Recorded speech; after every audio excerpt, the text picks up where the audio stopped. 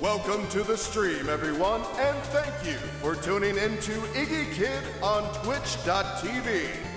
And now, introducing your host from the 16-bit afterlife, weighing in at 273 kilobytes, assisted by the hands and voice of her mortal vessel, Iggy Kid.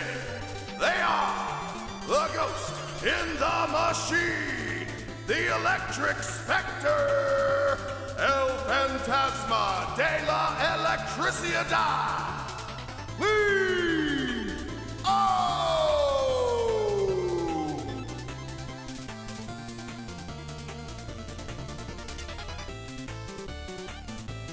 Oh, wait. Hello, there it is. Okay, there we are. Hello everybody. Happy Friday to ya. Sorry for starting like an hour late, but whatever. It's all chill. I just, I slept in a bit, and then I didn't have, time to get most of the stuff I wanted to get done. But I got my usual Friday chores done, so it all worked out in that way. And yeah, we're just gonna keep going on the Plague Knight route. Which one was it? Raskman and... That's the one. Plague of Shadows.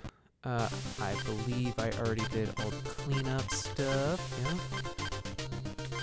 So let's see, let's deal with this guy first. Oh joy. Oh, let me remember. Okay, I remember. Hope everybody's doing good out there. Did y'all watch the Game Awards? I don't really care about the awards themselves, because award shows are just marketing, right? Like, no matter how prestigious, if the Oscars, whatever, it's like, it's nice. Oh, right, it's nice for the people who are recognized for their work, though, at the same time, they really were cutting people's speeches off so fast this year. I don't, and, you know, maybe you could blame Christopher Judge for having such a ridiculous speech last year. But it is frustrating if it's supposed to be a celebration of devs and the games that they make that, you know, they're not actually doing that in interest of ads. But, you know, what can you say?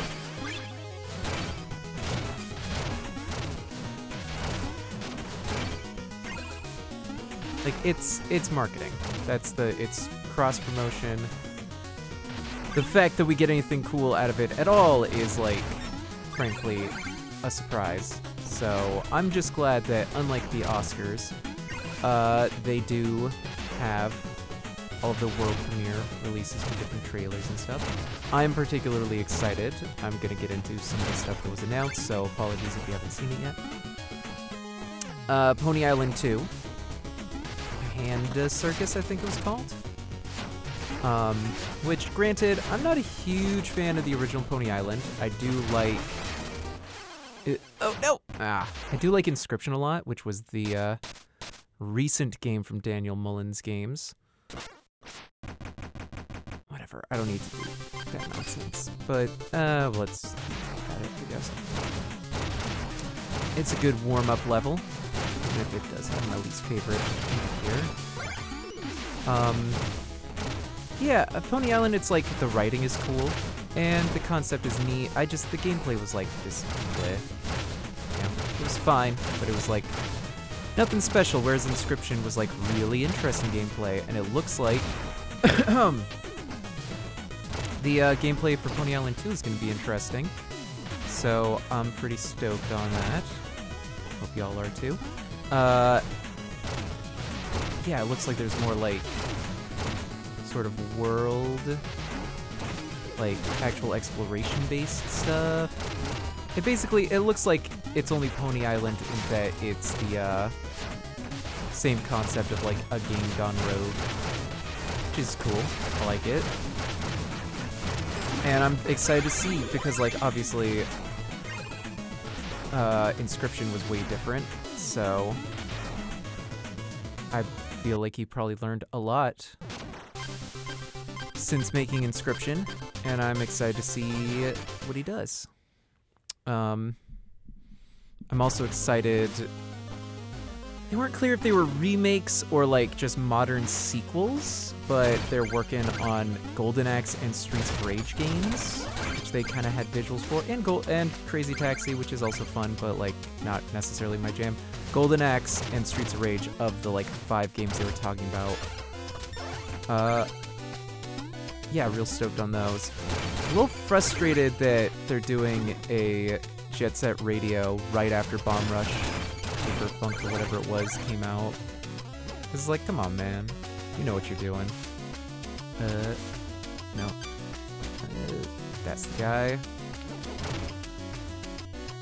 Oh, what the heck? Didn't come to me?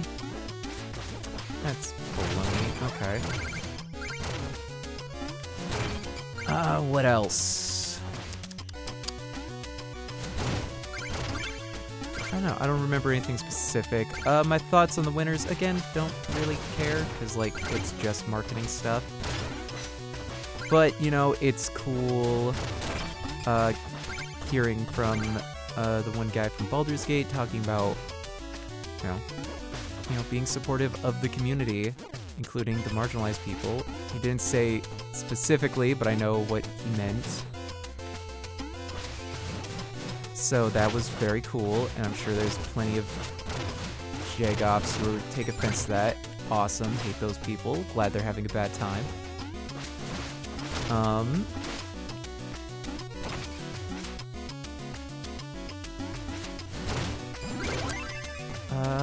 What else? You know, it's not specifically that, but in terms of games, since I am gaming right now, so it seems appropriate. I started supporting H-Bomber Guy on Patreon, which is like $2, right, to get his bonus videos, because he said that in, I believe he said it in the very successful video that he did on plagiarism. He has just a whole 90-minute retrospective about Myst, like a full video essay about why Myst worked as a design. Myst with a Y, the very famous point-and-click adventure game, if you're not familiar. And one of the points he made I thought was pretty interesting, because it's you know, it's been a lot of discourse currently, but then also it does specifically relate to a point I've been making a lot in different circles I'm in that are interested in game design, whether it's because they're designers or because they're just fans of games. And that it's the immersive fallacy, which I believe I've talked about in brief. The immersive fallacy is a logical fallacy that pertains directly to video games, or well, games in general. I would even go so far as to say it pertains to all art, but it's most commonly discussed in terms of play, right? Specifically intentionally designed games. Because there's intentionally designed games, which are, you know, more the modern games, like a video game where you set out to make a good game, right? Whereas there are, what is it called? Like evolutionary games, which are games that were not really designed by a specific person. They were just, you know, over a while, they just kind of happened, right? Like, different people played the games, and the rules to them changed based on how people played them, and all of that stuff. No. Oh, man, this is kind of tricky. Let me load up. Yeah. Let me out. Let me out. Okay. I don't care about this guy. I just want out. Okay.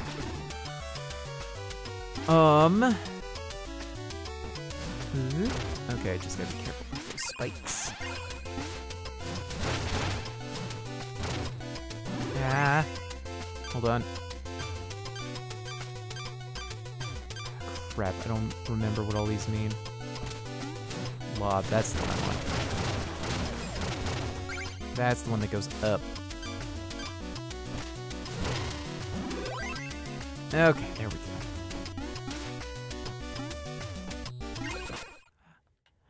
Ah, damn it!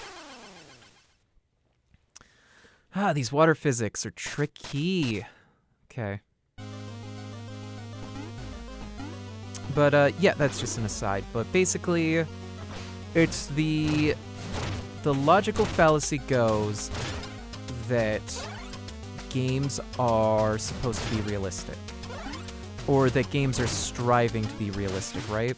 I would say if you want a deeper explanation of this, go watch, how about this game? Immersion. That's usually how I look it up. It's by Barry Kramer when he was still working for Game Grumps as an editor. It's on their channel Grump Out. And yeah, it is a fantastic little 12-minute essay, really, about the immersive fallacy and just immersion in general. Like, it's mostly about immersion, but it's specifically about, like, the kind of misguided way that game devs approach immersion, which is, again, it's to try and make games more realistic. Which is understandable, right? Because especially now, we can make games that look so beautiful and so close, and we're like, okay, that's more immersive, right? To be real. But, the reality is that games, the thing that makes a game and not just real life is representation. Or, as I usually put it, abstraction. Like, no matter how realistic a game is, there's still a level where the thing that you're, like, say your avatar of whatever kind. Like, if World of Warcraft was 100% realistic, you jacked into it like it's, like Ready Player One or something, right? Which is usually the example. Because people seem to think that's what they want. Because from an outside perspective, that seems really fun, right? To just be just in the game. And it's like, yeah, on a visceral level, that would be neat. But the problem, as I don't remember who it was, but a game designer has this great long, well, not even long, it's a pretty short rant that was at the Game Developers Conference, I believe? How am I going to get through this situation?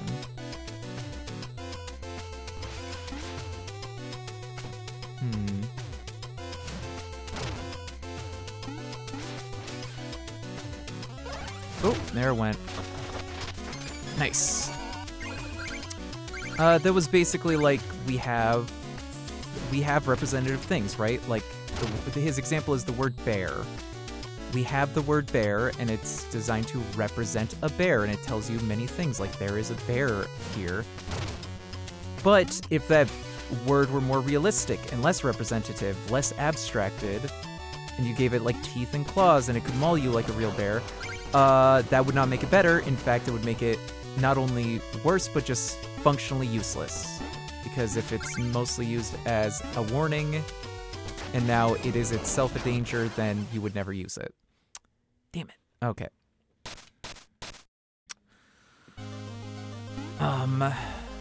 So, yeah, very often, as I'm talking to people who are into game design, or at least into games, they'll make some kind of argument like this thing is better because it's more immersive, because it's more realistic? And the answer is no. Being more realistic does not make something more immersive. In reality, while there are many things that can suck you into a game, most of them are going to be mechanical, because there's the flow state, as described by Mihaly Csikszentmihalyi. Mikhail, I don't remember his specific name. It's very European, and I want to do a video essay that references this guy, just so that I can be the only video essay where I say his name correctly and don't make a joke about how you can't say his name correctly. But that means I have to actually figure out how to say it correctly. But yeah, that's always the joke that people put in essays when they reference him, is like, I don't know how to say his name. And it's like, I mean, yeah, but you could learn. Come on, man. Don't be lazy. Respect the guy. He's got some great works. I assume it's a fella. I don't actually know. Because everybody just uses the name. But yeah.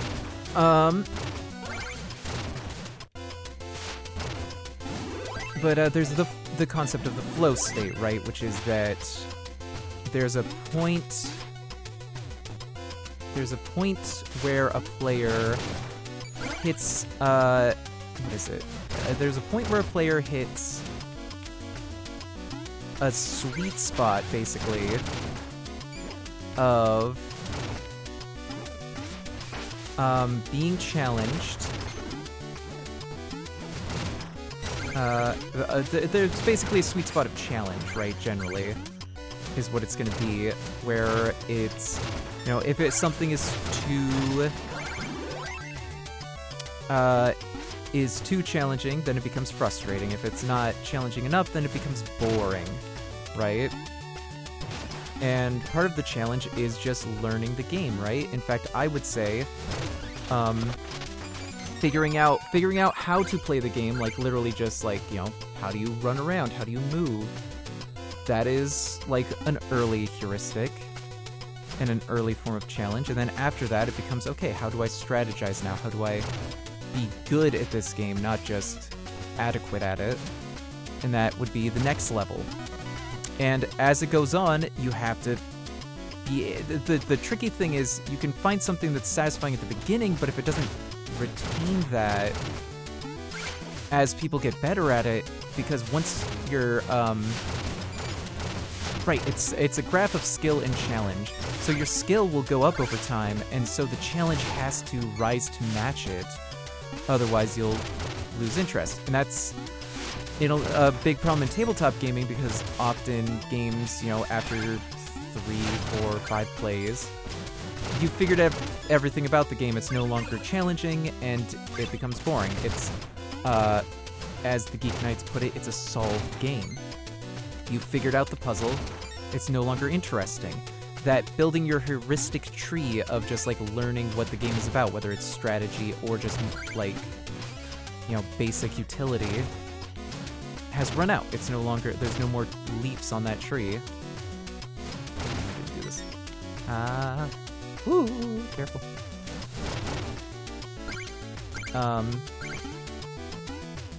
So that's the thing, is that mechanically, that is when you're immersed, is when you're in the flow state.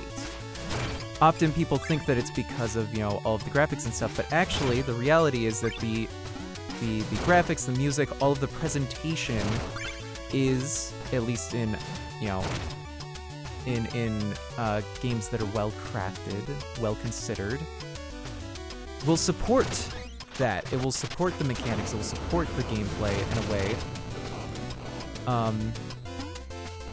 It won't just be a matter... Oh, jeez. It won't just be a matter of something looking nice, looking real. Because if it just looked like real life... Oh, jeez. If it just looked like real life, why would you play it? You know? And yeah, there is stuff to be said about realism, you know? You can watch a movie that's literally about real life. It could be someone's actual life. And it's often very interesting. But part of what's interesting about it is that you're exploring something that you don't normally. So even if it's visually real life, it's actively emulating real life. You know, even like a documentary, like the interesting thing is how they decide to present it. There's still a storytelling aspect to it. So similarly, you know, media is generally about exploring things, and it can be about exploring different challenges, or it's about like getting information.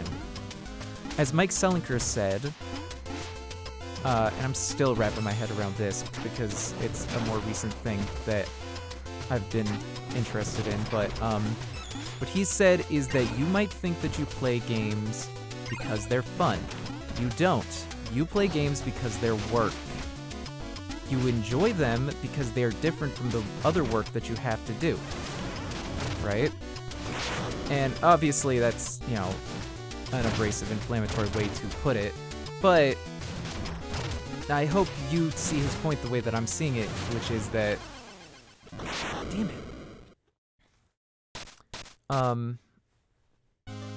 think that's one thing one reason I don't like this movement system as much as Shovel Knights is because it feels so defeating when you enter a position where you, like, can't get out of it anymore. Like, especially in this level where you're just slowly drifting into doom. It's like, man, that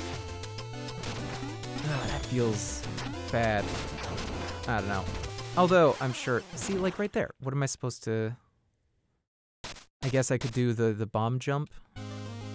But it's... I don't know how helpful that would be for me. It's just... Yeah, the bomb jump is, like, a little too wild. It's not really unpredictable, but it feels... so strong that it makes me nervous, you know?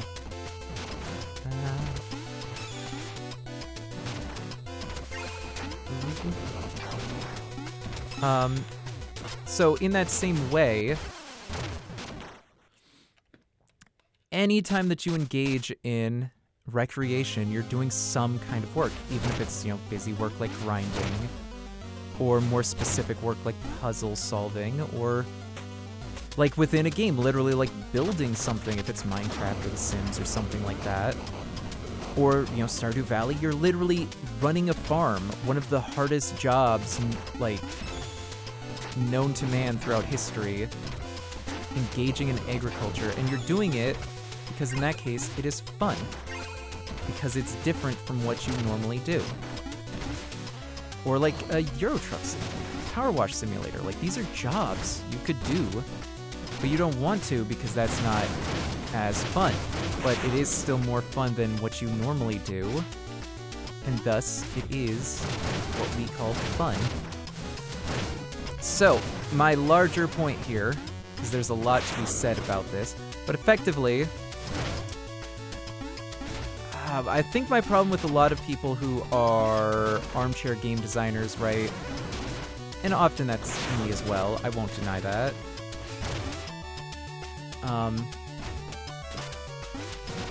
but, you know, people who play a lot of games and thus think that they understand game design very well, and it's like, they're not terrible at game design. Hello? Oh, cool. They're not necessarily, like, terrible at, well, okay, I won't say that they're not terrible at game design. I'll say they are generally misinformed about what it is that works in a game, right? Which is to say, their idea... I'm getting into sticky territory here. You are allowed to enjoy art, and that includes games, for any way you like, for any reason that you want, right? There's no... Like, I will say, in some situations, maybe you're enjoying it in a way that you're missing out. But that doesn't mean that you're doing it wrong. There's no wrong way to, like, do recreation. If you are finding enjoyment in the activity, then you're doing it right. Right? often there are ways to do it that are even better that I would recommend. You know, like the usual example to me is when people start house ruling a board game after only playing it a couple times. Like, keep playing it. Play it the regular way. Like, literally, I see people just God damn it. I see people immediately just like, how do I fix this? How do I rebalance this? And my point is, like, just keep playing it. It was probably unbalanced that way for a reason. Like, don't just assume that the designer made a mistake. And granted, in this day and age of, like, kind of sloppy Kickstarter games, you're not wrong to assume that maybe they messed up. Because it happens more and more often. We're definitely in a point where, you know, quality control is up to the designer, and that's, yeah, there's, and when I say problematic, I don't mean like, you know, societally problematic. I mean like, literally just like, it is kind of an issue to have, to do your own quality control. You need to have a third party doing that, a third party that you can trust to be harsh with you, to be real and honest, to make sure that you're like getting feedback that will actually result in improvement, right? But where was that? Right. Just like trust that they knew what they were doing for a bit. If you can play it 10 times and you're still having an issue, analyze if it's a problem with the game or it's just not a game that you would like, right? Like, the big thing I always see is Cole Worley's games, which are some of my favorite games. He is my favorite designer. But so often, players will go on the forums and be like, this is super imbalanced. There's king-making happening constantly in Root or Oath, and it's like, they're saying it like it's a problem, like that. Like, it's you know, it's a king-making problem. But, it's not. In fact, in the case of at least Oath, and definitely Root as well, it's intentional. He wants it to be highly political and have a great deal of king-making. Like, that was an intention of the design from... I don't know if it was from the beginning, but, like, it is one of the core guiding principles of a lot of his games. And, you know, I personally am frustrated that people just assume that he messed up rather than taking some time to think, like, well, why would it be like that? And the answer is because you're not as clever as you think you are, basically. And there is, in fact, a lot more happening here than you may realize.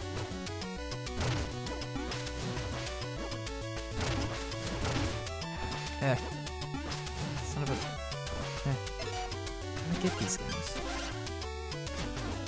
Mobbing, maybe? Oh, yeah, there we go.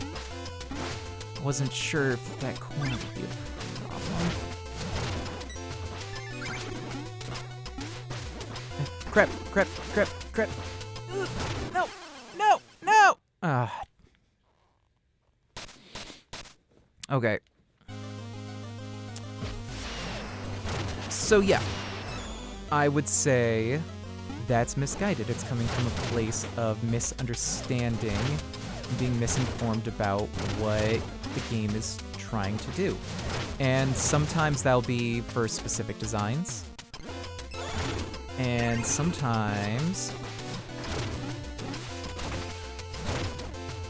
that will be for games in general, and that's how the immersive fallacy happens.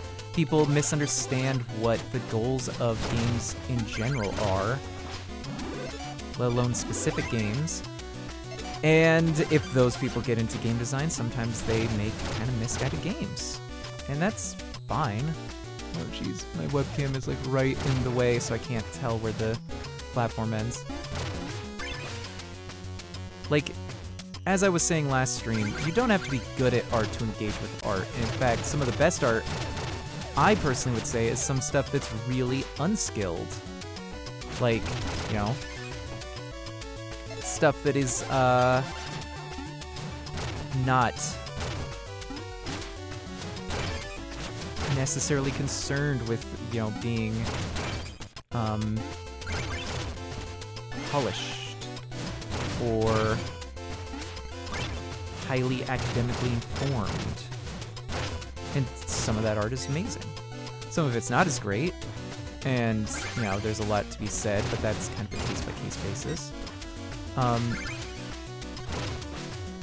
But where am I going with all of this? Basically, hey, Chester! Trade you up. Oh, there we go, that's the thing. Okay, that's the thing I need for the, situation. How do I get in here again? Oh, I gotta bust it open. Right. Oh, we're going down. We're going down now. I guess that makes sense. But yes, back to my original point with that, that sort of long primer on what the immersive fallacy is. But, yeah. In what I find interesting, because of going back to that guy with the bear example, his other example is basically if you had a perfect simulation of reality, right? Full-on Ready Player One, you're just standing in a real place. Your brain can't, it's the Matrix, you can't tell the difference. And you're standing on some kind of beach. With, like, you know, sand that feels like sand. You can smell the tide. What's the game? What do you do? Other than, I mean, you basically just do real life, right? And so if you want it to have a game, you've got to, like, use what's in there to make a game. Like, it's Gary's mod, basically. Like, you have to take all the stuff. All it is tools to make an actual game. It's not a game on its own.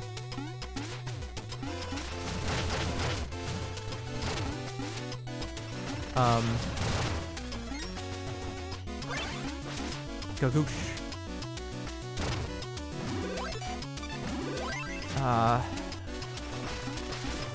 So yeah, you would have to sit there and just use like the rocks and the stones and the sand and make like a chessboard or something. And look at that. You did all of this work to make something perfectly realistic, and we're back to square one. You have to make a game still. Like, realism is not a game, and realism does not make something a game, despite being digital, and it does not say anything about the game, nor does it do anything for the game other than make it realistic. Like, it doesn't make it a better game, it doesn't make it a better experience, it just makes it a realistic experience. And I would say, personally, I'm trying not to have realism, because once again, I'm trying to have a different kind of work. If I wanted to just be in the real world, I would just be in the real world. You can go outside and have adventures IRL anytime, you know? The reason you like something like Skyrim is because it's not the real world. It's not realistic. It's fantasy. And it's like, yeah, there are realistic aspects to it, but a lot of it is still very much representative and abstracted.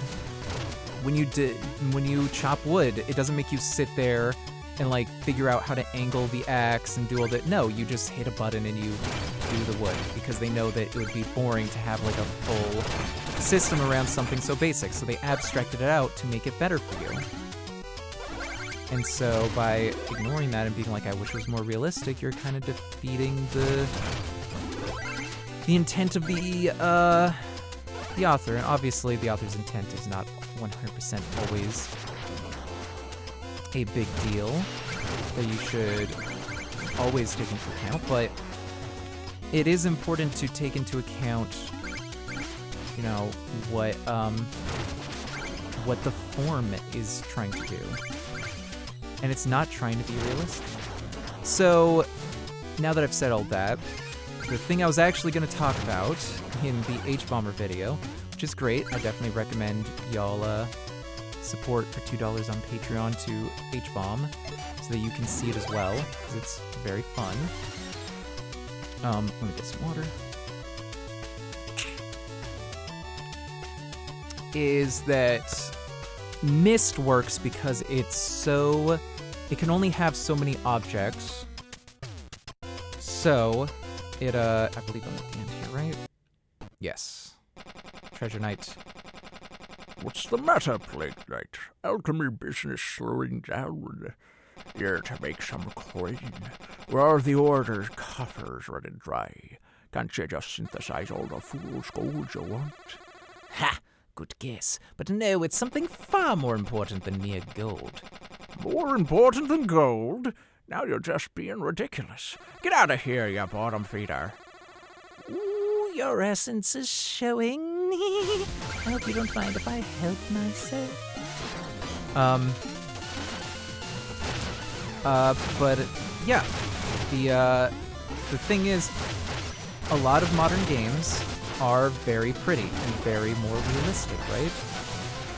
And the big discourse has been like, you know, in Resident Evil, it's annoying that they have to have, people say, I don't necessarily agree with this, but people say it's annoying that there have to be a bunch of yellow tape over stuff that you can interact with, so you know that you can interact with it.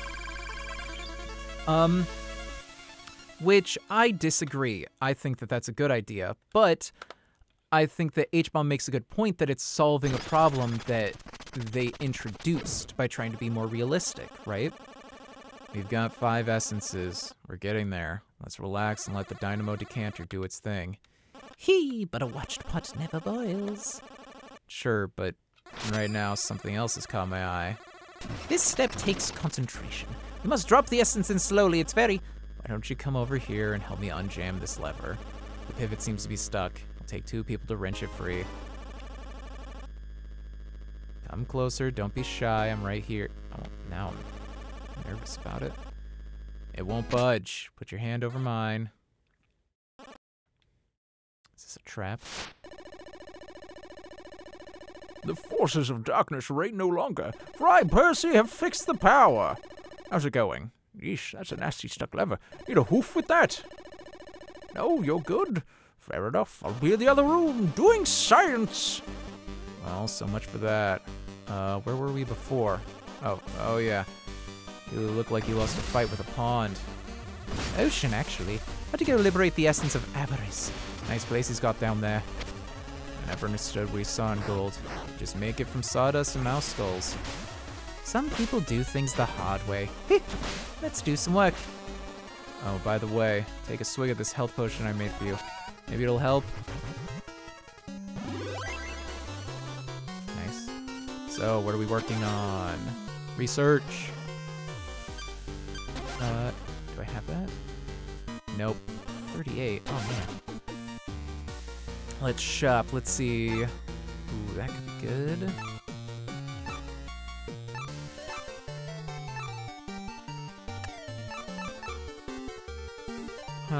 I'll get this one for sure.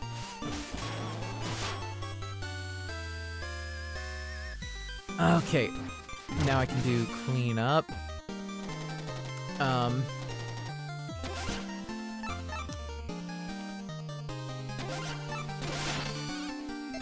Yep, let's get him.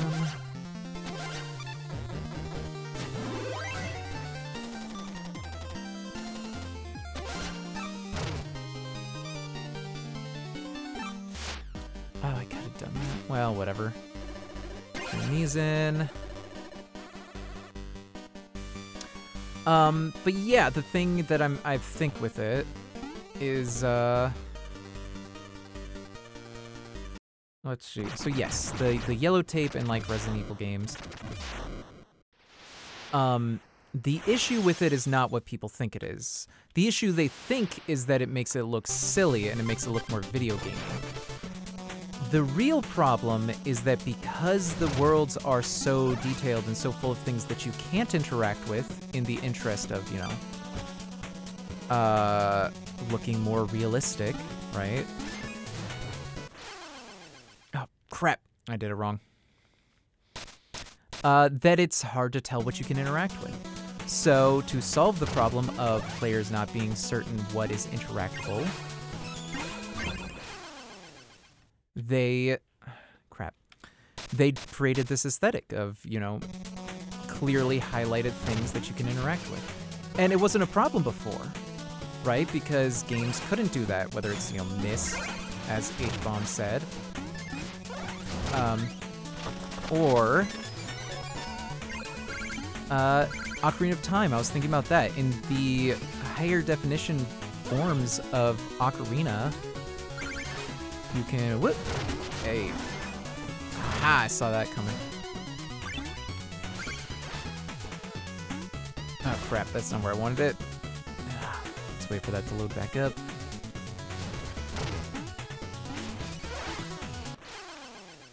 Ah, crap, I did it too high up. You can tell that actually most of the world isn't real. Like, even within the game code, it's not real. It's literally just it's textures. Like, they're just flat. Like, when you walk into a room in Ocarina, it's just a flat texture often. Crap. Oh, that's hard to do. Okay.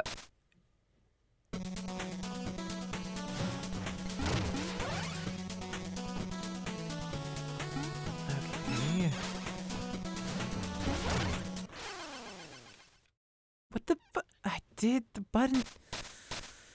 Okay. I hate that there's all of these. Like, I get it, they're trying to make you do the bomb burst more, but genuinely, it's so frustrating to have something that I can just barely not jump over. That sucks. I hate that. Like, that really just makes me dislike this movement system more, because you're having to insist to me that it's a more interesting system than it is by forcing me to engage with it, even when I shouldn't need to. Right here, that's good. That feels good, because I can just instinctually do that. But then, if I try and do that, and I end up not being able to...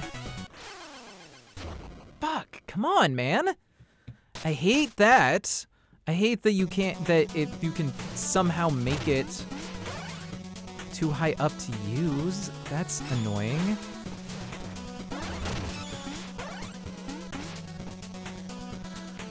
But yeah, that's frustrating, because I get it. It means you're trying to force me to engage with your movement system, and I get it. But also, maybe just make your movement system more intuitive so I use it anyways. Like, I shouldn't be looking at this and think, can I get over that, or am I gonna have to do, like, some kind of nonsense with the bomb jump, right? If it's gonna be something I have to bomb jump over, it should be, like, obvious. It should be, like, really, like, you have to really, it should be, like, a huge area. Like, if you don't bomb jump, it'll be like, well, obviously I can't make it. Let's do this.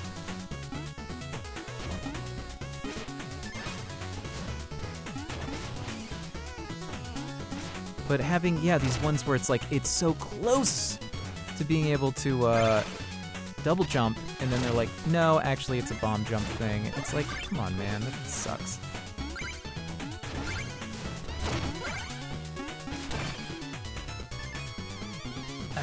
In general, that's my point. And a lot of games will do that, where they're like, here's a special movement thing that you can do. So we're gonna have spaces where you can, like, just barely knock it over so that you have to do the thing. And it's like, I don't like that. Make it so that it's obvious I can't get over the thing. Like, make a freaking cliff or something where it's like, okay, I have to bomb jump because it's clearly way too high. If I have to figure out that minute thing of, like, can I double jump over it or can't I?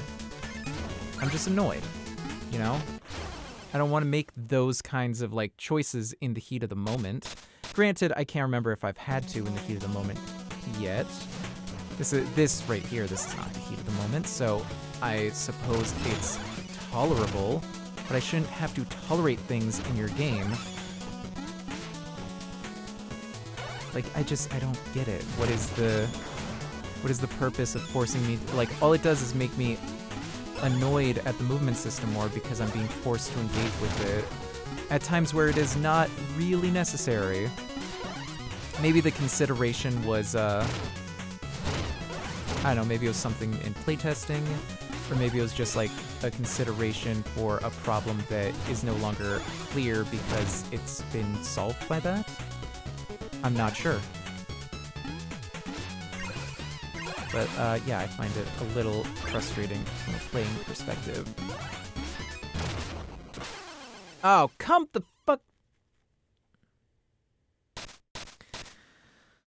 Yeah, stuff like that, where it's just like it's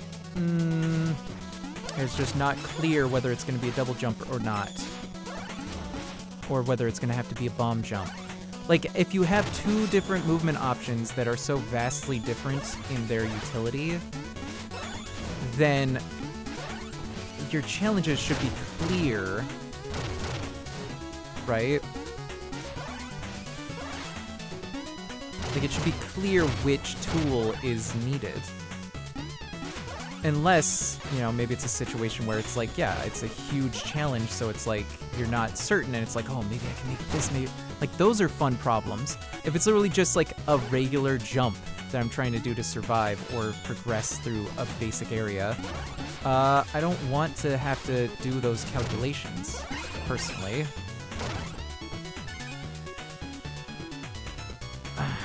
Yep.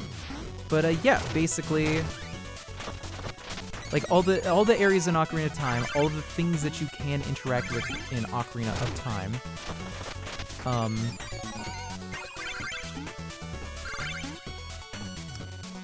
are objects themselves. And in, you know, HD re-releases, it's way more obvious which ones are interactable and which ones aren't, because you can totally tell what's a flat image and what isn't.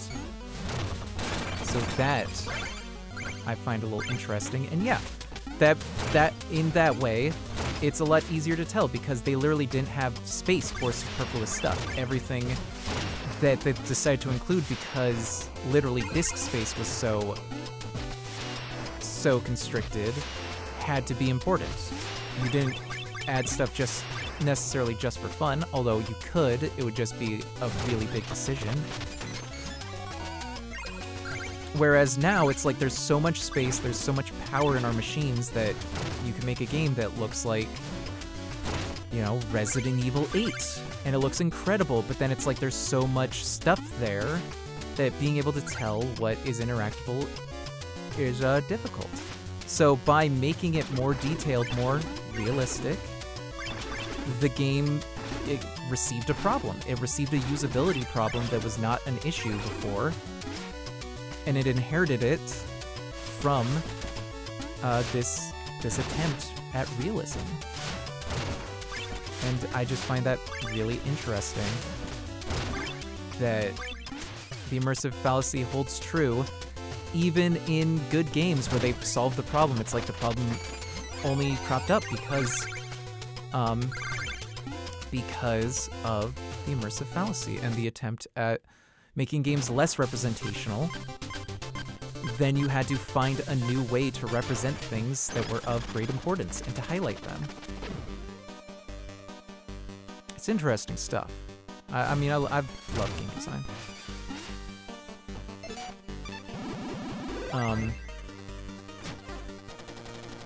And yeah, I think game design is really, it's just fascinating when you see things like that where you're having to work through stuff that wasn't even problems before. And I mean, that's also a big thing. Even moving from two-dimensional to three-dimensional, because moving to three-dimensional made things more realistic by a full dimension, and thus people had to do more to make it clear. Like, there were so many new problems that arose because there were so many new problems that arose because the realism at play made things less abstracted, make them bigger, as Aaron Hansen put it in his sequelitis video. the more, I'm trying to remember the first thing he says.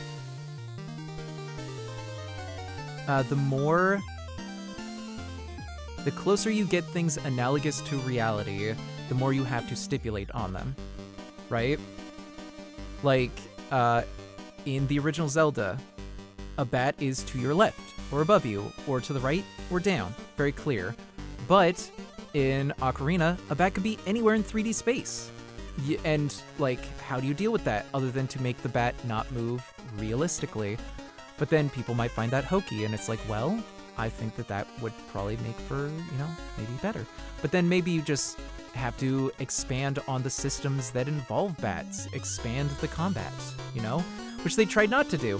When they do the combat, I'm getting very distracted at this point, but it's important to me. When they do the combat, it's Z-targeting. What does Z-targeting do? It turns it back into 2 dimensions. It makes you focus in so that you are moving 2-dimensionally around your target. And yeah, the target's going up and down, but it doesn't matter because you are focused on it. If you use like a projectile like the arrows or the slingshot or the boomerang, it will go straight there. So what you've done is you've turned it into 2-dimensional. You're moving on the ground 2-dimensionally, and whatever you attack, you will be attacking 2-dimensionally. It takes the 3rd dimension out to make the combat work, because the combat still has to work in 2 dimensions. And a lot of 3D games do this. Even Dark Souls still does this stuff. Or Kingdom Hearts, or all of this stuff, because they recognize that actual 3-dimensional combat is very difficult to program and to, like, participate in. So they had to simplify it in a way that didn't feel simplified. Man, I almost want to remake my sequelitis video because I have so many bigger ideas about game design than I used to. But no, it's not worth it. I'll just probably reference Ocarina of Time more because I've looked at it so much. I don't think Ocarina of Time is a bad game. I think it did an incredible job at one of the most difficult problems the game industry ever faced, which is, you know, adapting 2-dimensional gameplay into 3 dimensions. But it is still one of the early examples of that, and there was still a lot to be improved on. And it has been improved on since, but, you know, we can't deny, like, there are things there that are sloppy, you know? Or if not sloppy, like, they just hadn't figured out yet. Like, there were still problems that they just kind of glossed over in a way that makes it easier to ignore, but that, you know, doesn't remove the problem. Right. Muskmelon. Okay. I think I have enough to get a new suit. So let's go do that. Hey, Trouble Man.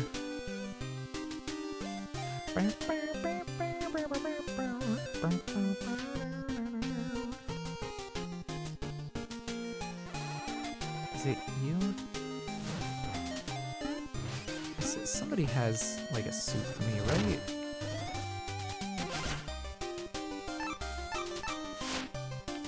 No, I don't want that. Hold on, how's this go? Oh, I like that.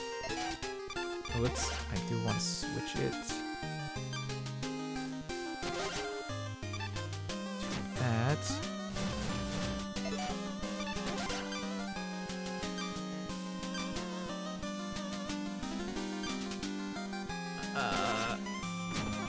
Yes. I don't know. How's the Hall of Champions go? What's up? Welcome, patron. Nothing suspicious happening here. There he is! The Order's Alchemist. Get him. You can't beat everyone. Oh, but I can, sir. Sir, I can.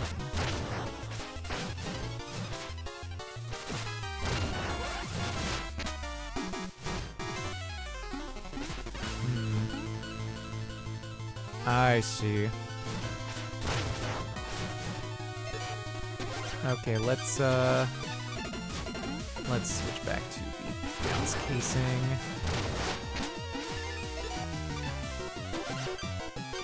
Also, let's just go with black powder. Man, it's every time.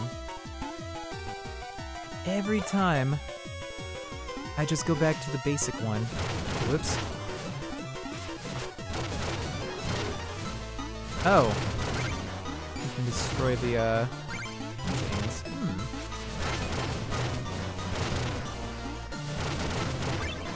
Interesting. Wonder... Yeah, if anybody recognizes anybody in the Patreon. Like, I know Aaron Hansen's in there. And, I believe I've spotted Cinnamon Toast Ken. Though, I don't know what happened to Cinnamon Toast Ken.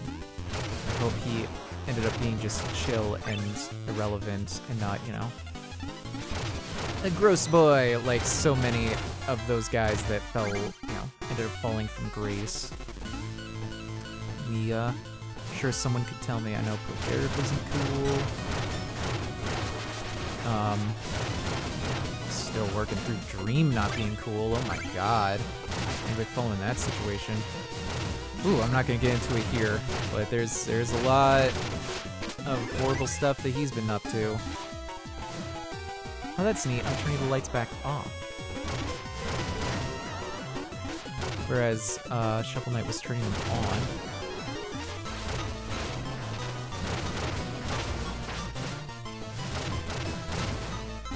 Is it supposed to be a challenge with these guys? They ain't doing much to me.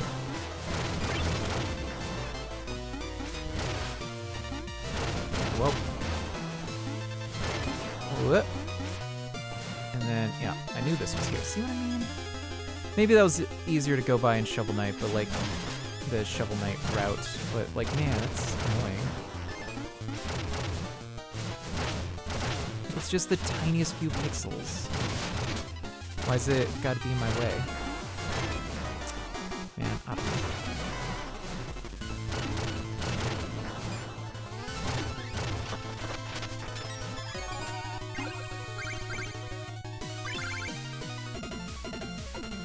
Oh boy, but yeah, I don't know. What is anybody got opinions about the Game Awards or the ramble I just had about the essence of abstraction in game design? Because there's so much more. You could write a whole book on it. In fact, I would say any book on game design is about it, whether it realizes it or not. That's a whole other discussion.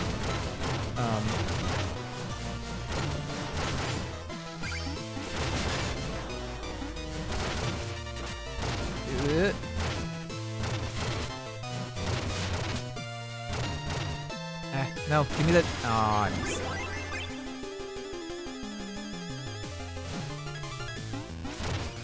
I don't know, man.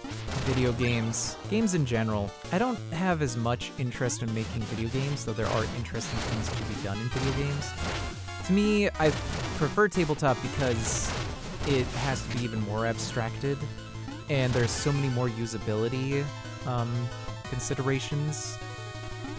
And like usability and rulebook writing are my like favorite parts of game design in general, so it just makes sense to work in a format that still uses rulebooks.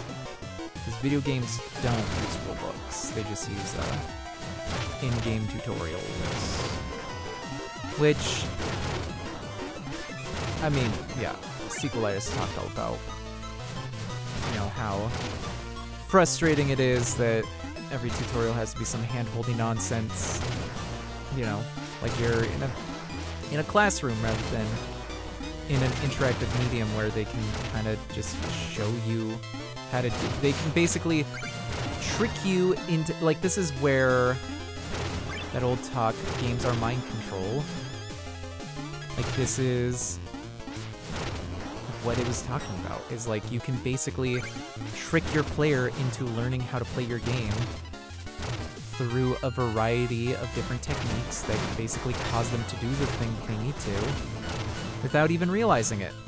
Like, they do the thing they need to, and then, you know, they already did the thing. And so when they need to do the thing, they're like, oh yeah, I know how to do that thing. that is clever design. And I would say is something that all designers should challenge themselves to. Though, obviously it is still a challenge, so anybody who doesn't, I can't blame them that much. I would say, like, why are you making a game if you're not wanting to challenge yourself? That's like the whole point of art. But, you know, money, I guess. But, like, indie games don't really make that much money. They can't charge, like, any real reasonable rate for games. And only, like, a few indie games really pop off anymore. Like, they all do okay, at least. But only some of them do really good. Yeah, I think that guy with the like, hood there, that might have been Sidman's thing. I don't know. I never watched his stuff, so I don't really know anything about him. I remember he was a part of Polaris before that all went down the tubes. I mean, Maker Studios in general, right? MCNs. Anybody remember MCNs? The multi-creator network thing? They're not really a thing anymore because it became clear with Maker.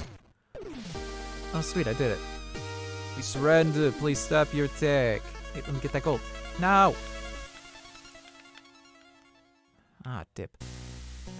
Oh, I still have stuff I wanted to get. Okay, well, whatever. But yeah, it turns out that they were giving creators nothing of value and taking absurd amounts of... They were basically working as... They were acting as agencies, not providing any of the benefits of an agency, and taking a ridiculous cut of people's profits. And that sucks. And that's bad. And I'm glad that they're not really a thing anymore. Like, the idea of a multi-creator network is actually that people collaborate and help each other, you know, like a community. But then companies came in and just, you know, took that idea and turned it into something completely unrelated.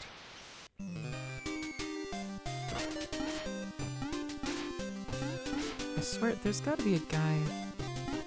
Somebody sold me this whole situation that I'm wearing now. Who did that? Was it... Oh? Hello?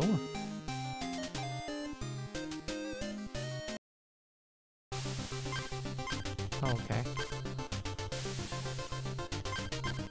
Oh, it was the Troupple, I remember. The it's one of the Icors.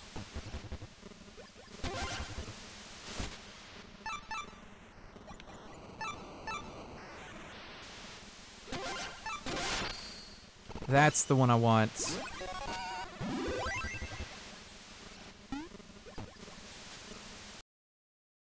Good, good, good.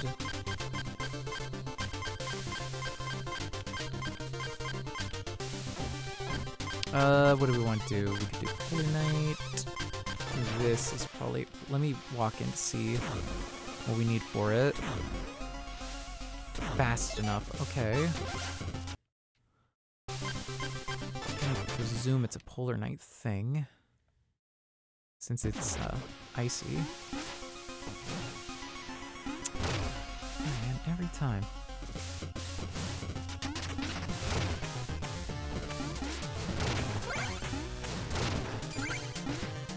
Oh yeah, my movements seem a little bit heavier. But not getting knocked around is a massive, massive benefit, because the thing that kills me the most is getting knocked around, and I get why they included it. That's a classic SNES kind of thing.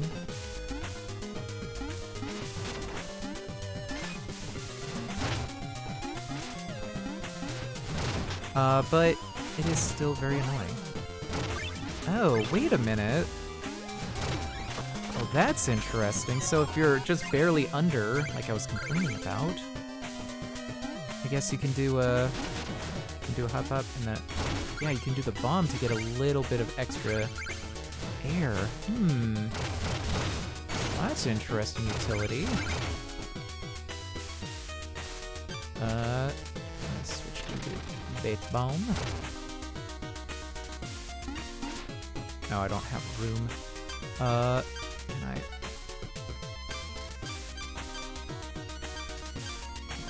that.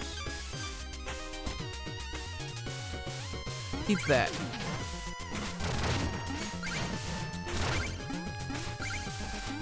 Whip. Okay. There it is. There it is. Oh yeah, and I'm still working on that thing I said I'm gonna announce next week. Which my stream next week will probably be,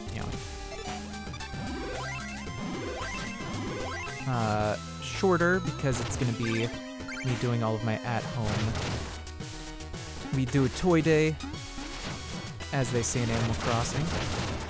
Normally we do it on the solstice, which is the 21st, but we're gonna do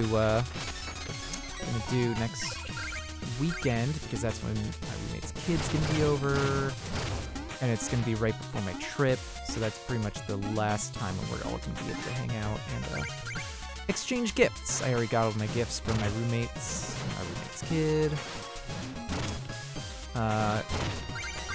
Still gotta get some gifts for the rest of my family. Yeah, it's tricky because there's at least two.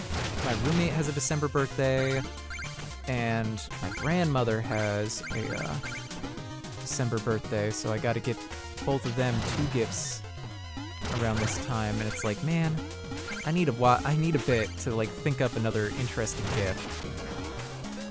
I don't know, maybe I'll come up with something to some kind of crafty gift them. That could be good. Ah, dang it. Because they always say to make something right, but I'm always like, I don't know, something, maybe it's just my lack of self-confidence, but something feels arrogant of being like, haha, my thing that I made is good enough to be a gift for you. Don't you like it? And it's like, I don't know, something, it's not on par with, it's not like on par with like giving somebody a picture of yourself, but I don't know, it feels like it has a similar vibe to me personally. Not that, that's the thing though, is if somebody else did that for me, I'd be like, heck yeah, I want whatever you got for me, that's cool. But I don't know, it's just when I think about myself doing it, I'm like, ew, this is so gauche. Like, literally, if anybody else did it, I'd be like, heck yeah, it's awesome that you did that. And if they did it for me, I'd be like, oh my god, that's so cool.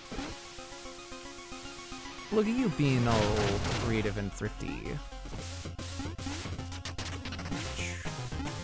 Whoa. I always find it interesting what people label as thrifty versus cheap. Because really the only difference is whether or not you think it was worth saving on.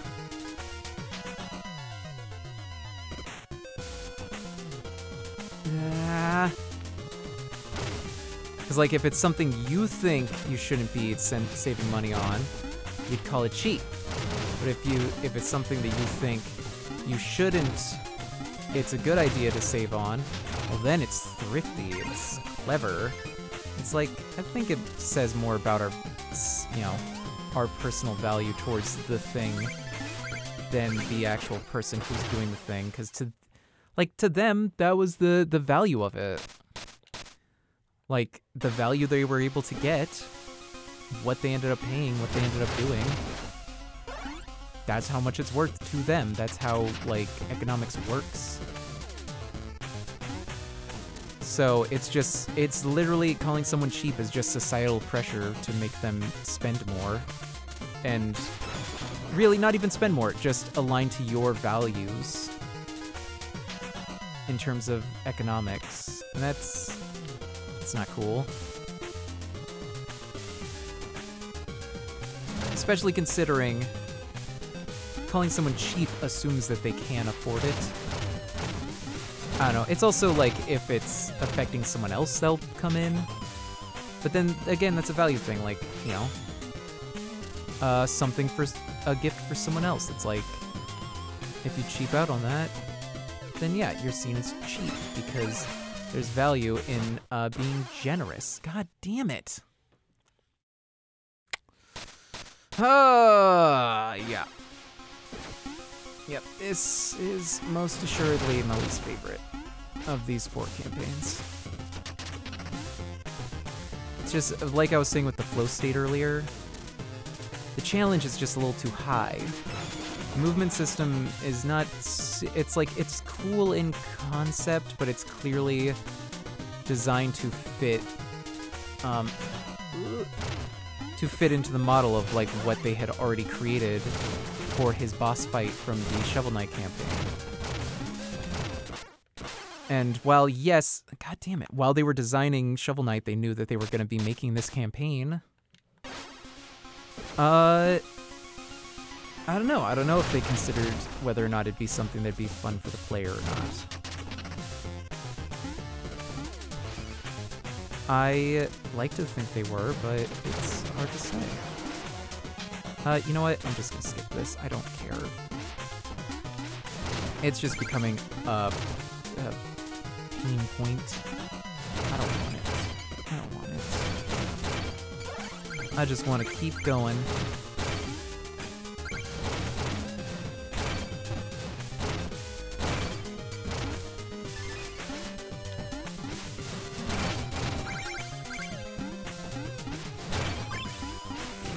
Ooh, it's been a long season, a long week, a long life. Yeah, I don't know how long I'm gonna go for tonight. I'll probably take a break after I finish this level. We're pretty close to the end, so I could finish things off tonight if I have the energy. But it's also like, I feel like I should chill out some too, because, you know, it's been a stressful week. I had a lot of work to do. As you can probably tell as well, my voice is a little crunchy because the weather keeps yo-yoing back and forth. I hate it. Like, I would rather it just stay hot than to get cold and just not quite cold enough. Because we keep having, the thing that keeps happening is it's cold for a couple days, we turn off the AC, and, you know, we open the windows so things can cool down, and then suddenly it's back up to not quite hot enough to turn the AC back on, but in my room it's hot because I have a south-facing window, so I'm just getting roasted in the sun all day. It's like 80 degrees in my room, whereas it's only like 70 in the rest of the house. And it's super damp and humid because we got the windows all open, and it's not that cold, so it's not dry weather. So I have to run my humidifier, which warms things up. It's pumping out like hot air that it's used to take all of the humidity out. So now I'm having to pump hot air, like not quite a heater, but like hot air into my space that's already too hot. And it's worse than the summer. It's awful. I hate it. It's finally like cool now where it's not a problem, but now it's like my voice is always affected whenever the seasons change. So the fact that it keeps yo-yoing back and forth like that, like every week it's like that. It's like cool for a few days, then warm again for a few days. So it's just plain hell on my voice because I can't tell if it's like, are we adjusting? Like, my body can't adjust to, is it gonna be humid? Is it gonna be cold? Is it gonna be what? Is it gonna be this or that? It's like, it can't figure it out. And so I just get croaky and awful. And it's very frustrating. Oh, can I not use this?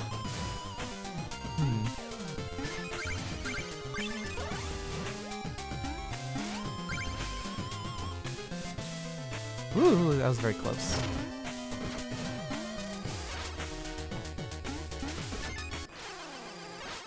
Ah, crap. Didn't hit the jump fast enough. Bleh.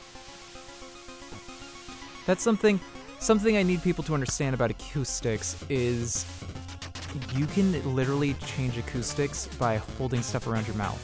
Like just now, I was scratching my back, so my mouth was up in my elbow, and as you can hear, the audio changed. Because even though I'm talking directly to you, parts of the frequencies are being blocked by my arm and my jacket, and parts of, you know, parts of the things, parts of the acoustics aren't coming through, parts of the voice aren't coming through, so as soon as I lower my elbow, here we go. I'm gonna start raising my elbow up as I speak, and you can hear it slowly change in audio as I do that. And here, there's nothing between me and the microphone. My mouth is still unblocked, and now it sounds more muffled. Or you can just like, just put your jacket over your mouth, and it's like you're only slightly muffled. Or you can just put your hands on either side of the microphone, and that changes the sound of things, because now it's directing it straight to the mic, rather than just out to the entire room. Or even up top. That's why when you're recording, if you have like a hat with a brim, you're supposed to turn it around, because it can affect the sound of the microphone. If I'm holding my hand where a hat brim would be at, it changes the audio, not a ton, but just slightly enough so that you can tell the difference. Just a neat little trick for y'all at home who use microphones to think about. And I'm going to marker that, although I haven't really been doing my markers for a while. I've been busy. Y'all can clip something if you think it's cool. I'd love for you to do that, but also, it's not a huge priority for me, because it's mostly a marketing thing. Like, as I was saying, someone was like, how can you tell what to put in an expansion? And I was like, for me, I don't, like, making money is important because you need to be able to pay to make more games. But for me, I don't care about making money as a first and foremost thing. So if the expansion is just adding stuff that I don't care about to service somebody who might buy stuff, that doesn't really matter to me at all. So, similarly,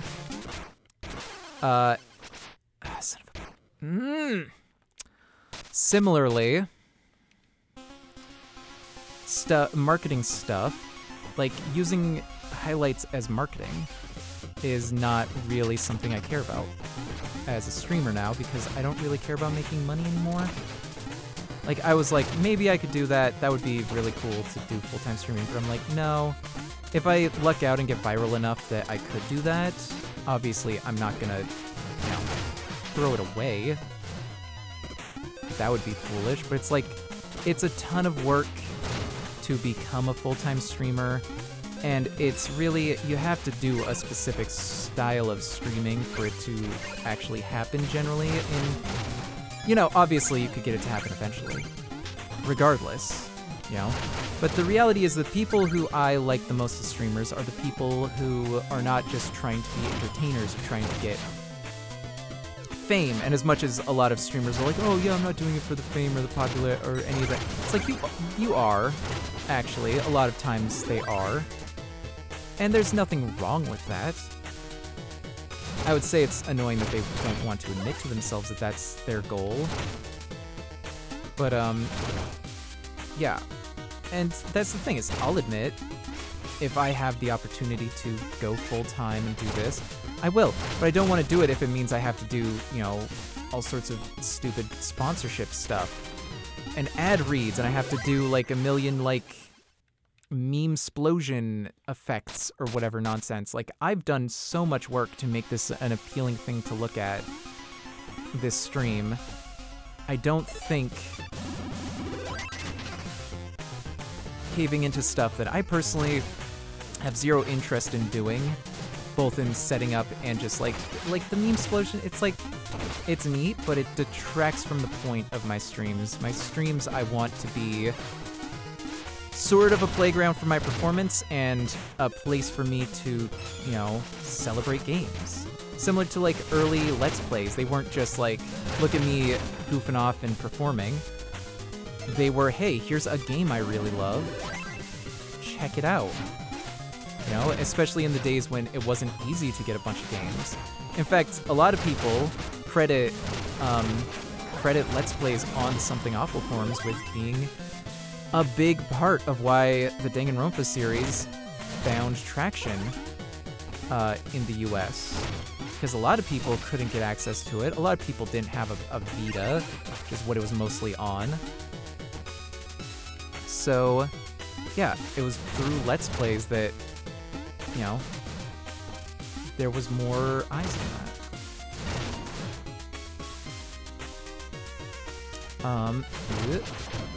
Just gotta time it out. Whoops. Ah. Petard. So yeah, I don't want to be a streamer who's just doing nothing but trying to appeal to an audience so that they subscribe, so they do this. Like, I'd love it if you guys do that. But I'm going to make a stream that I am proud of, that I'm happy making. And if people resonate with that, great. If they don't, I didn't really, like... It says callous to... It sounds callous to be like, if they don't resonate with that, I don't care about them. But it's like, it's more that I don't care if they don't resonate with it, you know? Like, I'm not gonna try and do some middle-of-the-road thing and be some kind of persona I'm not to, do that. And I know that's ironic. It's so expensive. I know that's ironic coming from someone who is now a PNG tuber, right? Like, that's the thing, though, is that Lee is not really anything I'm not. Lee is just a visual representation of my personality and my, aesthetic for the stream. You know, going back to representations again. Lee is both a signifier of my creativity in the lore that I created of, and a signifier for my personality, being, you know, something that is a product of my personality. And, this is just a cute little line. And I think, you know, I would like that. So, I figure anybody who I will resonate with will like that. And if you don't like that, you're probably not gonna resonate with my, streams. And that is fine. You don't have to resonate with my streams. Really, that's the reality of it, is if I wanted to be a big streamer, I would have to make content that tries to resonate with more people and resonates with advertisers to court more sponsorships. And I don't care to do that. I care to make the best stream I can, and I think something like sponsorship reads, you know, aren't necessarily a detraction. But sponsorship like, Stream Elements keeps telling me, like, hey, by the way, you can get $200 if you do this, like, Forza thing. And I'm like, I don't care about that game. Like, I keep getting Raid Shadow Legends, and it's like $500, and it's like, it's $500 max. If I get the most people signed up, that's the most that I can get. And I'm like, first off, that's peanuts for sponsorships. Like, that's not even worth trying. But also, I don't like Raid Shadow Legends. I think it's a crapo game. I don't like anything about it. It's clearly just a microtransaction garbage fest.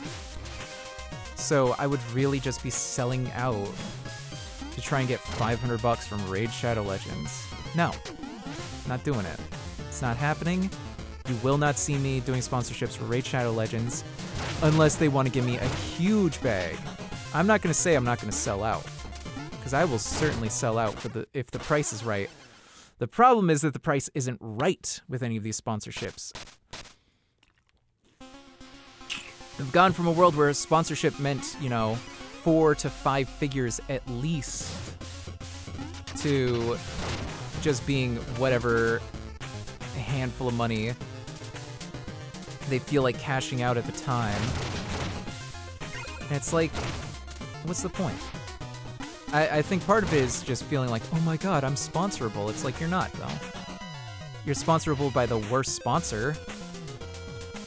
But, like, if you think a Raid Shadow Legends sponsorship is a badge of honor, then that's... no, it's not. I mean, maybe you really like I doubt it. I do not believe that they have an actual user base. So much of it has to be bots. There's no way. I've never once met someone who's played it. I've never once, like, seen... Like, Genshin Impact, I get it. People like that. I don't understand why. But, like, people do like that, and I'll believe it. But Raid Shadow Legends, no. There's no, like, streams where people are playing it. It's literally just like, hey, here's a video game. You guys like video game. Like, that's what it is. It's very Hello Fellow Kids. It's like, hey guys, we heard there's a lot of money in video games, so play our video game. What's it about? Is it interesting? It's fantasy. Game. Like, what? What is this? It's such a pure, obvious cash grab that I don't get why anyone would be dumb enough to fall for it. Like, I almost want to go and do a deep dive into what it's actually like. Come on, dude. I want to do a deep dive into what it's actually like, so that people don't have to have that curiosity of like, huh, Raid Shadow Legends, I wonder if it's any good. It's not. I can already tell you. I can guarantee you with a 100% certainty, Raid Shadow Legends is garbage. It is a bad game, made by people who don't care about games, and don't care to make a good game, they just care to make a profitable game. I would say the same thing about all this Hoyoverse crap, but, you know, at least they are supporting people that I know and like, so there is more merit to that than the utter cash grab that is Raid Shadow Legends.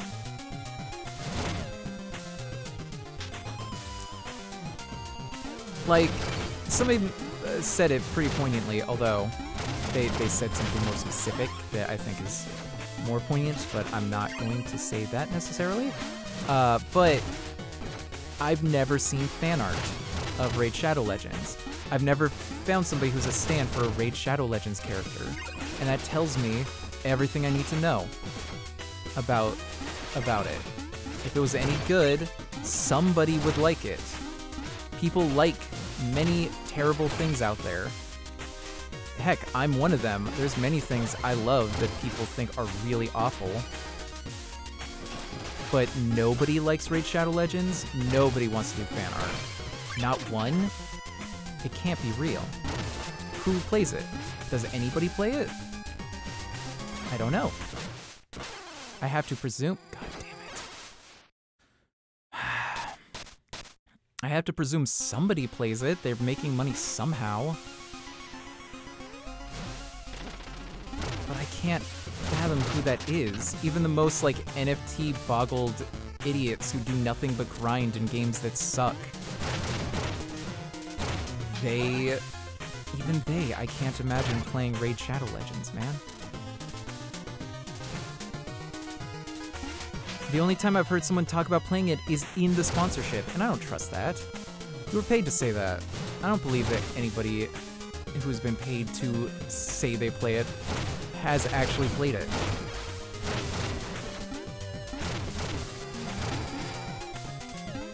I don't know. I don't know why I'm tearing this down. Everybody knows that Raid Shadow Legends is a nothing. It's just not a game. And I know there's a lot of controversy in the phrase not a game, but like, I hope that we can agree in this case it is in fact very accurate. Because too often it's used as to be elitist about you know, about what the person saying it considers a game, and it's stupid. Many things are games which do not follow any kind of traditional conventions of game design.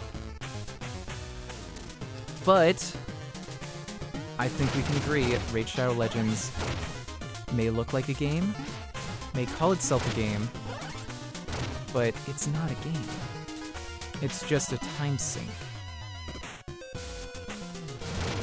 I don't know. If somebody out there has played Raid Shadow Legends, tell me. Is it any good? Is it, like, actually a sleeper hit? I can't wait for those video essays where someone's like, Raid Shadow Legends is good, actually? And it's like, I've been I don't know. I've been in that mindset too of like, well, this thing that people consider bad, it's actually good.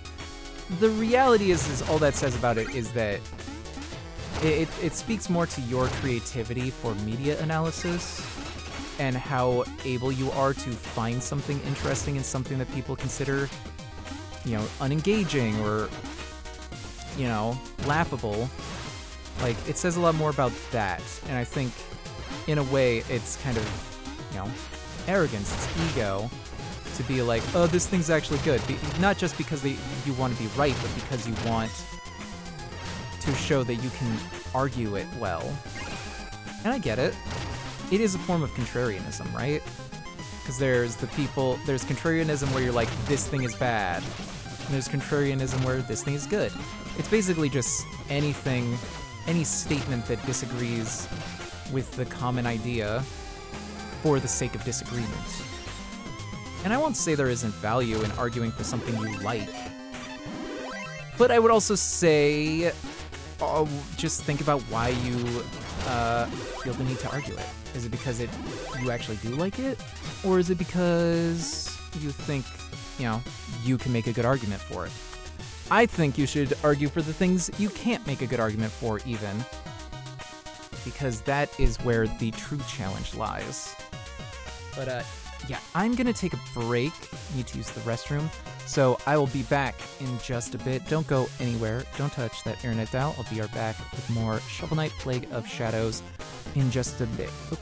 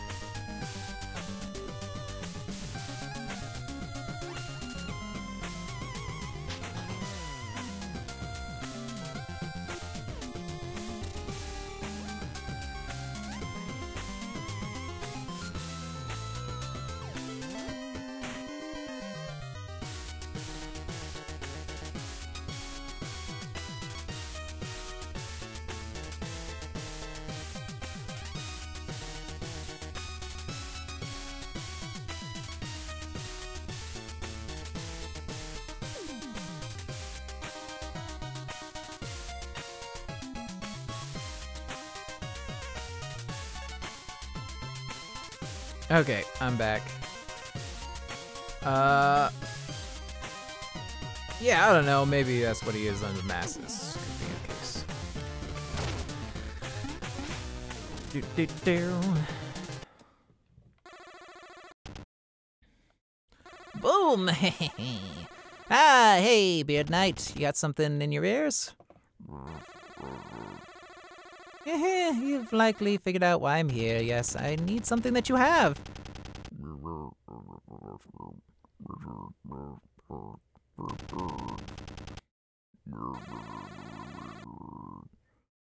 Whee! Ha ha ha! How grumpy! Let's settle this with a snowball fight. Yeah, alright. Maybe I should switch the lob piece for this. Yeah, I do like how customizable the weapon is, but it's like, I don't end up actually using most of the customizability. Like, I pretty much just go with a lot of the basic options, because they just end up being more usable. I hate these spikes, man. Like, I get it, they're doing it because NES games used to do it, but like, there's a reason we don't do them anymore, man. It's a bad idea to just have instant death anything in a game. It's just not, it's not great. It's a pretty weak design element in any game. For a variety of reasons. It really removes a lot of player agency and causes a lot of frustration.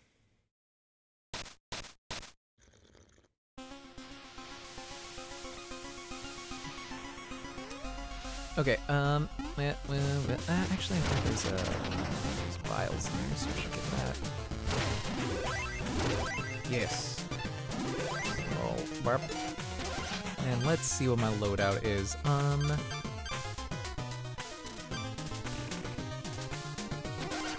Let's do that. We'll do this, do the centrifuge.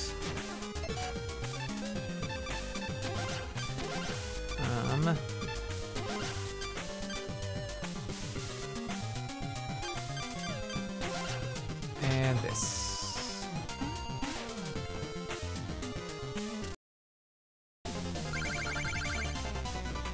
Here we go.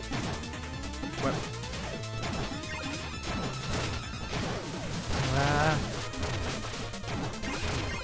Whoa. Get stuff back. Right, we need the bounce casing for this technique. Since he is not a very aerial character.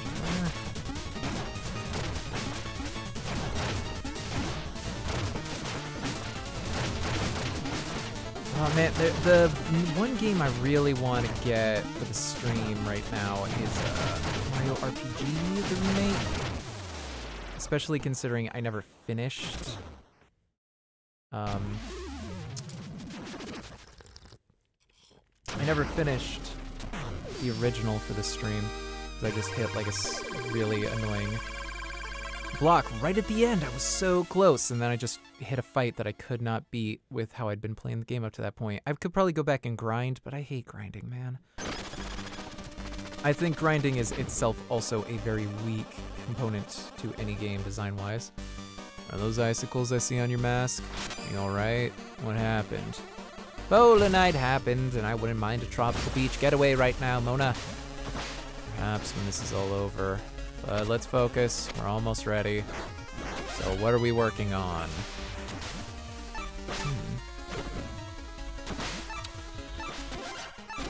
think that might be cool. Yeah, let's try that out. Oh, and I think I can research. Yep. Probably should have done that before buying stuff.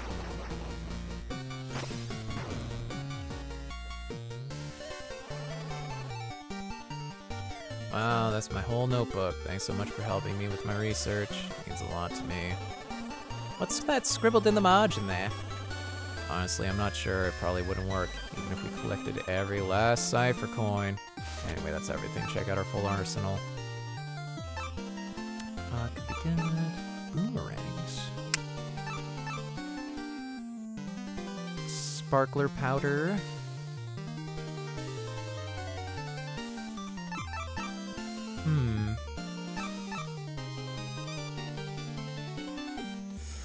Ooh, that's nice. Yeah, let's get that.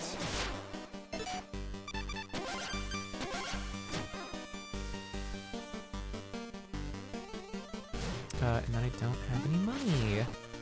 No, I think I got... Oh, it's like the screw attack. I see.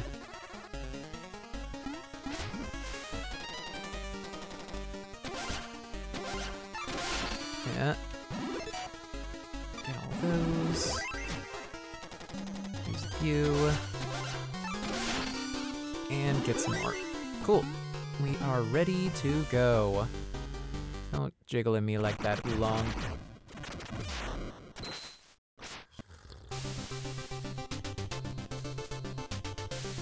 Oh yeah, the speedy thing.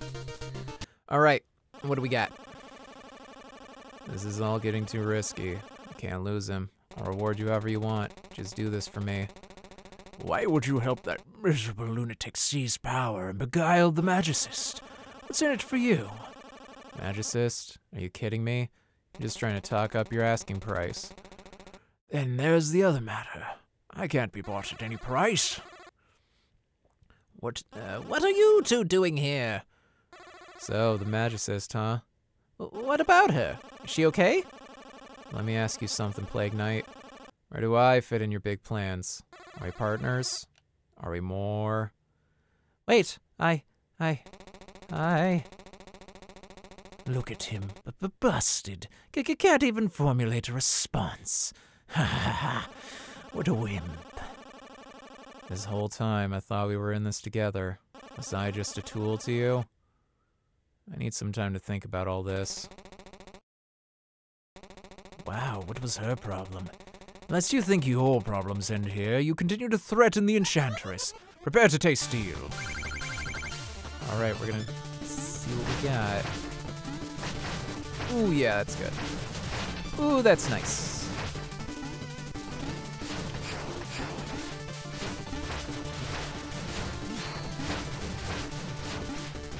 Oh, that's a deadly combo right there.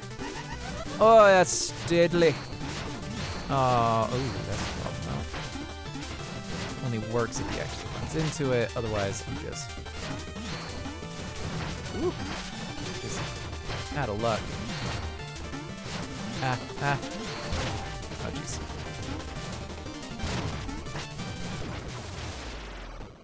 There we go.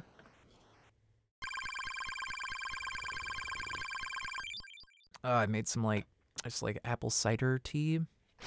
Or it's basically just, apple and different stuff.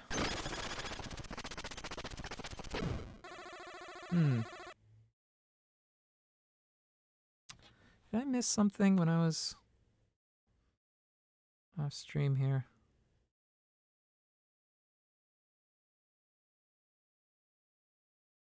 What is...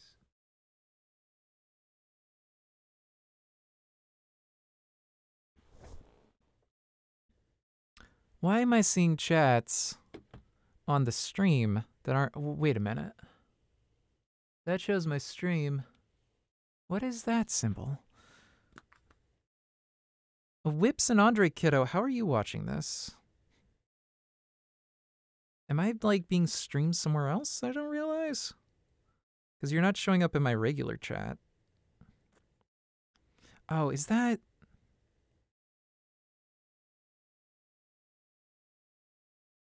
something going on here?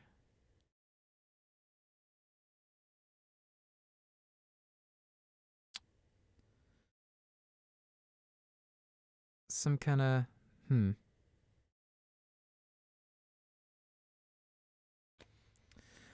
I don't know. Y'all's messages are not showing up in my actual stream chat, so I don't know what is up with that. Ooh, Percy on deck. I love writing that thing. Hey, Mona was in a hurry, gathered some things and took off. Is she ill? Well, no matter. Rain or shine, Percy will feel it as needed. Is she really gone? Well, I just finished up all my other stuff, so... we're back out of here. I need some sort of speed thing for that, so we'll go to Tinker Knight.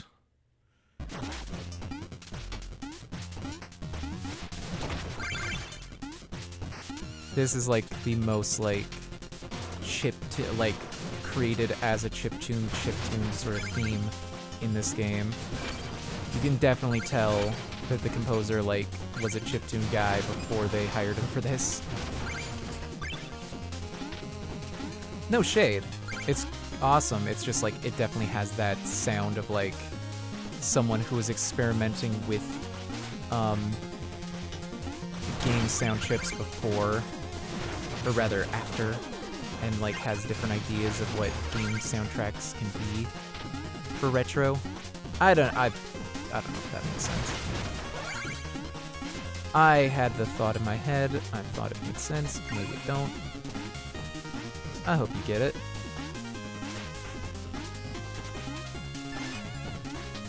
Whoop, there it is. Ugh, I'm always nervous with those double jumps. Woo. Whoop. Not enough space. Well, I'll heal up at least, so it doesn't go totally to waste. Okay, I can see some goodies up here that I want. Oh, yeah. Okay. I thought those gears would still be coming. I guess not. Ooh, not having the float makes it feel so much more nerve-wracking to do the bomb jumps, but it's like they do the same thing. It's just faster. So I just gotta trust my jumps. Okay, I guess there's only 2 that show up. I remember that area in the Shovel Knight one just still going. Let me through. Let me out. Okay. Oh, jeez. Can't see the floor. I got a ding-dang webcam away. I should probably move that. It's just, you know, it's a good spot for visuals, but not necessarily a good spot for gaming. But I only really game on stream, since that's all I have time for now. Ugh, the life of an adult, you know what I'm saying? Oh, I miss being able to game regularly. Sometimes I do. Every now and then, like for a week or something, I'll just every night play an hour or 2 of game. Usually at least a couple hours. It's like if I have extra time, I want to like socialize. I want to talk to my like roommates and hang out and watch stuff or something. Crap, crap, crap, crap. Ah.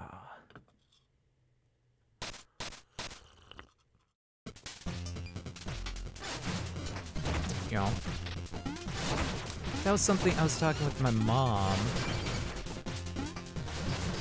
We're talking about a trip we're doing, and it's like gonna be probably the first time I've seen parts of my family since like high school.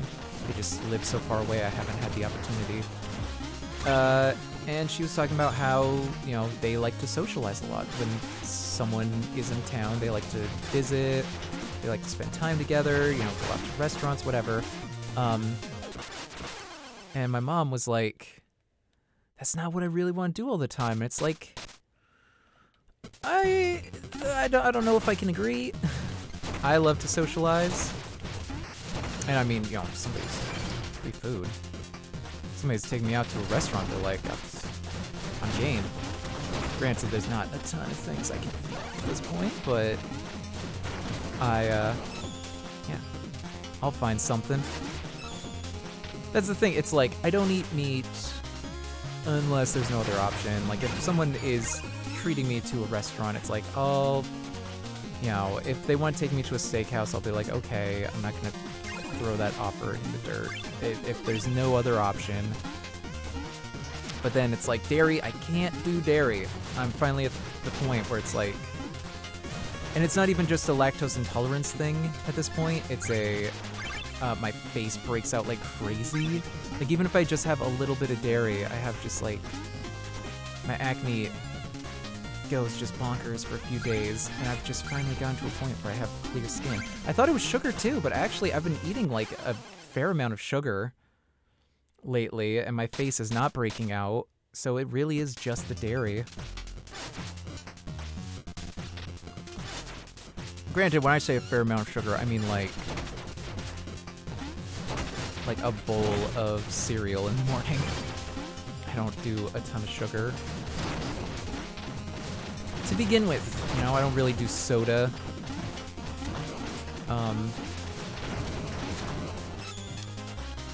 Mainly, I just can't handle it anymore. My tolerance for sweetness, like part of it was I quit soda, and then soda got so much sweeter. Yes, man. Okay.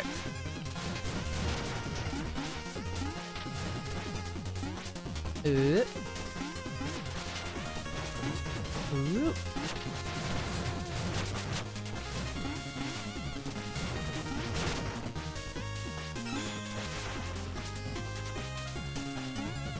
Papa.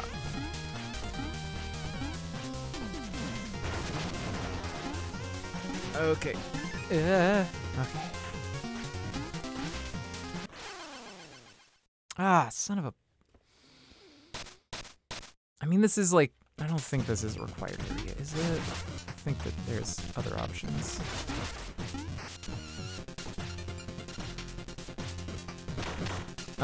No, this is required. I think the area I've been specifically trying to do isn't required. So I might just not do that. Because this is an any percent run now. I'm not trying to 100%. I probably could without too much extra. It'd probably be like an extra stream to get all the like things that I missed, but like I don't care that much. Though I am kind of curious now that they say that the coins is something if you get all the coins. I do like that.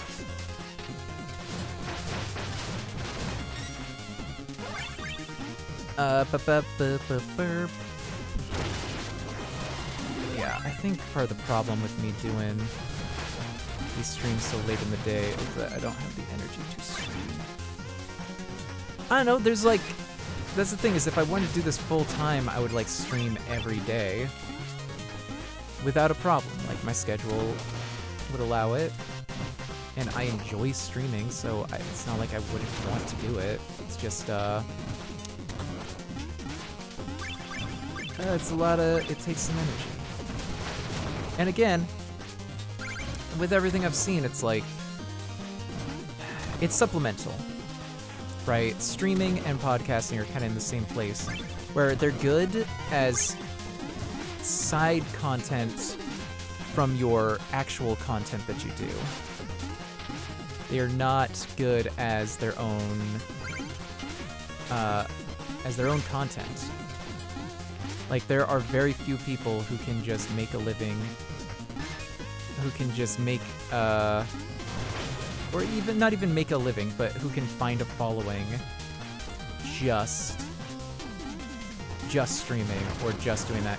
In reality, if you do that, you have to do tons of marketing efforts. And that's the point where I was like, I'm fine with just being a small streamer. Because, like, I enjoy it, but I don't want to have to market. I tried for a little bit, and it's like I was getting no traction, and it was obnoxious. Like, both on my part, like, I felt obnoxious doing it, and also it was just obnoxious to deal with. Even just doing regular YouTube shorts, I was like, man, I don't want to do this. This feels... Nobody cares. I was getting a lot of downvotes. So, I don't know. Hello, Ivo. How you doing? Playing Shovel Knight. I'm bemoaning the fact that you have to market stuff to be popular.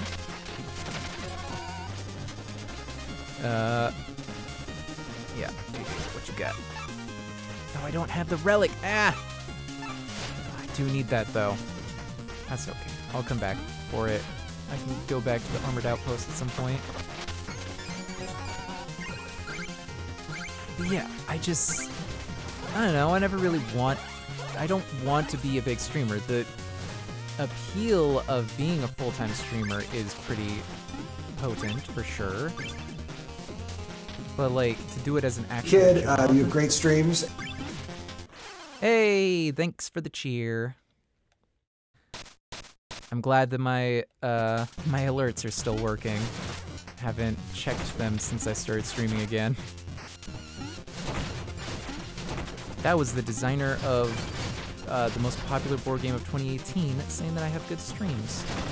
So, I felt very happy about that. Granted, I was streaming his games at the time. I can't now because his games are difficult to stream on here. Oh, cool. Yeah, thanks for dropping in. You know, lurk if you wanna, but it's all good. Go doing your moderating stuff. You're doing God's work being a moderator. It's difficult and it's thankless. It's important work. Give me that chicken. Barp, barp, barp. Ah, ah. Go down, go down. Thank you. Wait, there's probably some kind of extra over there. Whoops. The guys came back. Yeah, all of my favorite streamers are not huge streamers, because the huge streamers are the ones where it's like Hassan. Hassan probably makes incredible money streaming, but also it's like he can't interact with chat. It's not even a matter of like he won't, it's like he literally cannot. He's got so many people chatting. It goes by so fast. I believe it's in slow mode and like follower only and everything, and it's still like every second is like 30 new messages. So all he can do is really react to chat trends. When like a lot of people are saying the same thing, he can be like, hey, that's not, you know, he can say something about that. But like, yeah, that sounds miserable, man. I want to be able to have a community, you know, talk to people. I'm not really at the point where I have many regulars. I have a couple regulars, one of which is like an actual. In fact, in both cases, are people I just know from off stream, so I'll take what I can get. I appreciate anybody watching that does. But like, if I wasn't enjoying streaming, and in fact, in the past this has been the case, when I'm not enjoying streaming, I don't do it. Like, if I don't feel like streaming, I don't. And when I'm in like a bad place and I don't feel like I can deal with streaming, I don't force myself to do it just because there's this allure of, oh, maybe I could do it as a job, and it's like, I don't want to do it as a job. It would be fun to get some, you know, a return on investment for all of the work that I've put into it, certainly, but, you know, if I have to do it as a job, then it's just not even going to be worth it to me.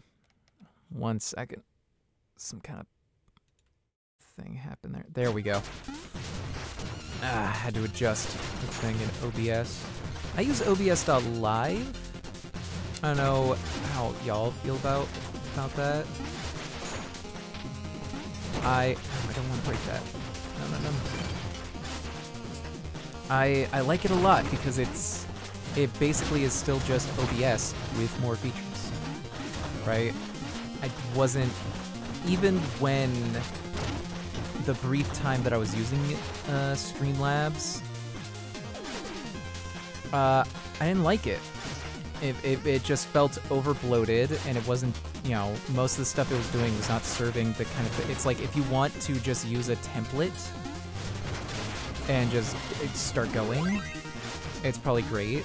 But if you want to make your own custom stuff, it's like, it's just getting in the way of all of that. And it's just like way more taxing on your hardware for no great benefit.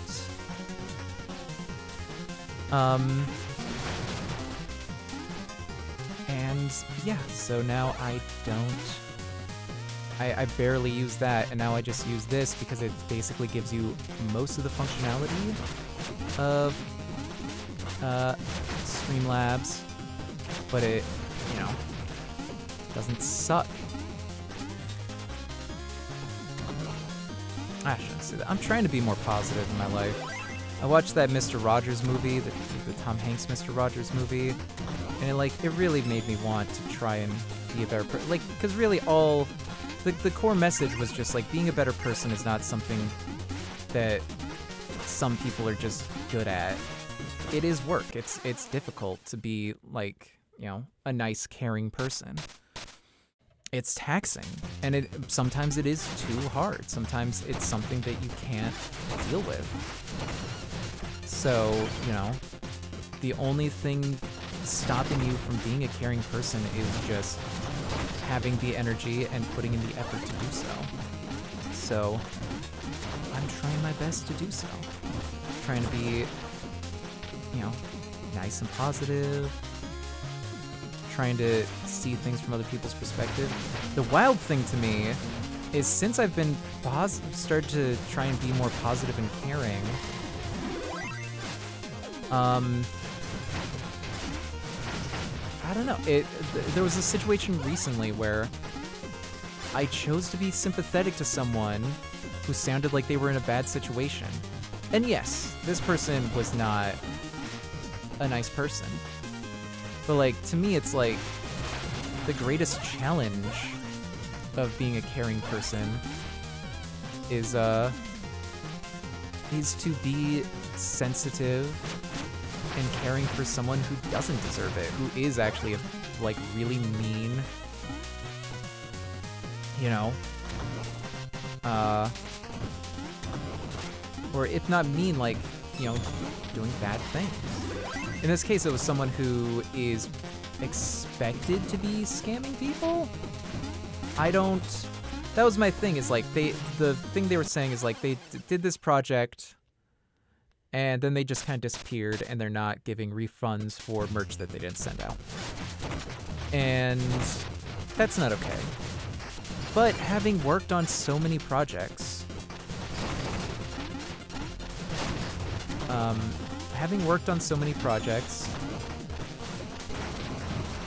my first thought is that this person probably got really overwhelmed. Very often, people assume that once they're working on something good, once something starts being successful, that it's going to be easy. When in reality, the more successful you get, the more work it is. Like, you're just busy all the time, just keeping up with your connections. Just doing basic responsibilities. Even like fun promo stuff you might do is work, and it's exhausting, and it can be overwhelming. So, in so many projects I've been on, successful and not, people have gone overwhelmed, and they've just kind of disappeared because they just don't know how to explain to everybody that they're overwhelmed and they're so overwhelmed they can't even deal with just communicating that. That sucks. I don't want that for anybody. I think that, you know, if you are in a position where you're being overwhelmed, that you should, like, be able to take a break. Even if that means shirking, like, important, you know, responsibilities for a while. Like processing refunds for something. At the same time, though, it's like, if you support a project, this has always been a big problem with crowdfunding in general, is that people are just like, they assume it's like a store. And now Kickstarter has the thing when you pledge where it's like, Kickstarter is not a store, you are just supporting this project. Any reward is a bonus that is not guaranteed. And it's like, yeah, that's always what Kickstarter was supposed to be about, but because people are usually only doing it for the reward, a lot of them have forgotten that it's like, no, there's no guarantee you get anything or that the project gets finished. You're just supporting the process. And processes can go a lot of different ways. You know? So,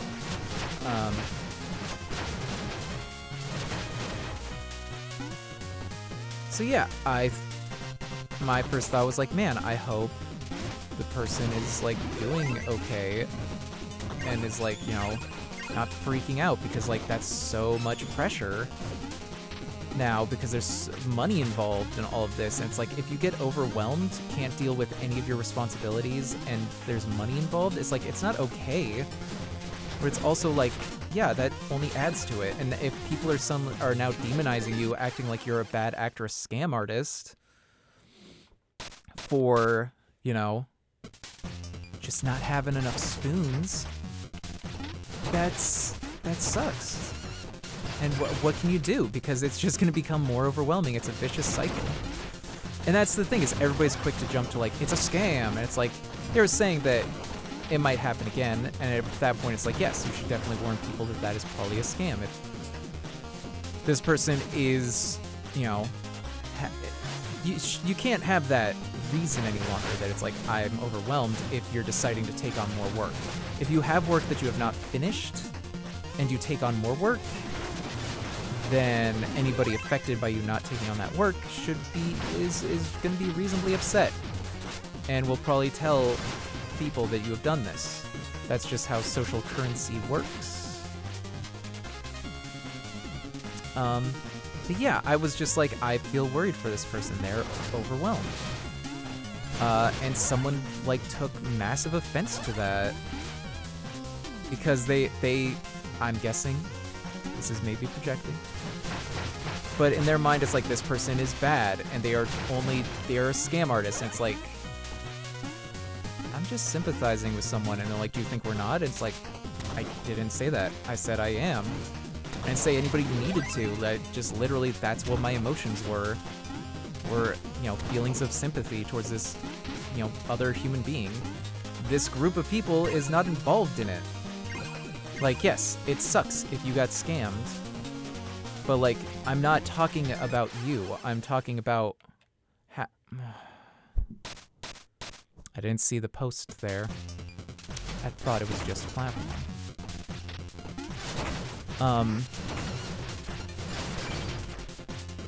But yeah, it's like, I was just like, I had to break it down. I think that's the thing that frustrates me lately in so many arguments, is I have to continue to break down pretty basic communication. Like, I say a thing, and people take offense to it because they read so much into it that isn't there, and it's not even a tone thing, it's just poor reading comprehension. Like, there was a whole thing I had where this guy kept trying to say I was wrong when I said that Tabletop Simulator is not objectively the best. And after a while, I realized the problem is he thought what I was saying was that it's objectively not the best, which is not the same thing. Objectively not the best would mean that something else is the best. Not objectively the best means that it is only subjectively the best, which is what I was trying to say to him, and he didn't get that because he didn't understand the original thing because he read it wrong.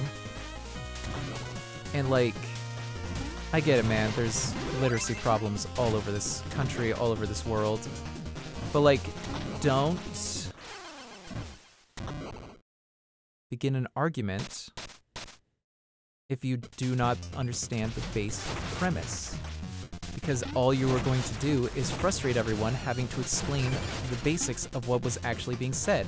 The entire argument was about something completely different, frankly, but at a certain point I just had to explain to him why his argument was nonsense, because he continued to try and say why something was objectively the best, and it's not possible, because that's not how objectivity works. It is a subjective opinion. No matter how much he believes in it, it's subjective. That's just how the world works, man. But I did appreciate that someone really big in that server, who's done a lot of work, was on my side with that, and was also explaining why his statements were subjective, and that his arguments that they were objective were just on their face incorrect.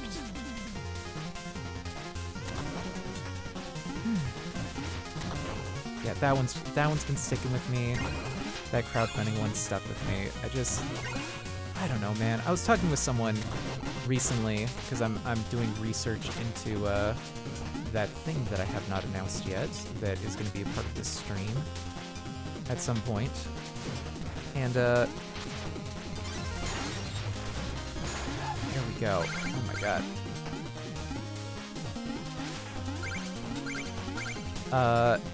And yeah, I think more than anything, I was like asking about hypotheticals, and they were just like, you know, you don't need to worry about hypotheticals. Trust the people you're going to be working with. And I'm just like, I really want to trust people. But it's difficult for me, especially because, at least lately, so many things where I state something with complete confidence because it's something that I am very knowledgeable about. I'm just gonna forget about this money. It's not that much.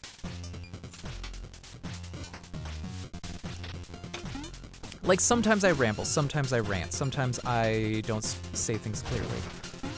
But if I make a statement, a very confident statement about something, I only do so if it's either A, something I am 100% certain I know about, or B, like, I only make really confident statements when I am absolutely sure that I am correct on it, based on all of the knowledge that I have gained from a lot of reading and a lot of studying generally.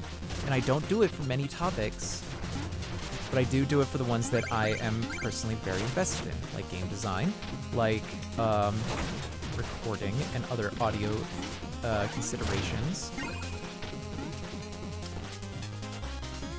So it's just and that's the thing. If I am wrong, I will say so. It's like, if you can prove me wrong, then it's like, all right, you're right, I was incorrect. Thank you, because generally I want to learn more. So if you have new information that contradicts my understanding of it, then that's awesome, because it's something new for me to understand about it. But if you are not going to be able to prove me wrong, it just kind of shakes my confidence, right? And it has been shaking my confidence, because people have been arguing things that I know I'm correct on, and they've been doing it in a way that does not disprove my point. It just shows that they do not understand the point to begin with. Or it's been some other argument about something else, and it's like, I know I seem very outspoken, right? And I am very extroverted, which is a rarity nowadays, apparently. It's certainly a rarity in the circles I am in. But it did take me a long time to build up my confidence to speak out about anything. I've been, like, so often, I would be knocked down by people who don't care if I'm right. They just want to feel big about themselves, or, you know, people who are no more than me but are, you know, cruel about it. And I won't deny I've done that on occasion when I'm not, I don't have the energy to be as level-headed as I want to be, or if I get overwhelmed, as I was discussing earlier, right? Like, it will be difficult for me to word things in the way that I'd like to. So, yeah. I find it frustrating when I feel confident to speak up about something because I do in fact know about it, and then some, you know, some tertiary consideration comes in that really has very little to do with it and does not in fact do anything to prove me wrong, but just ends up making me look like a jerk for speaking up at all. I find it very frustrating.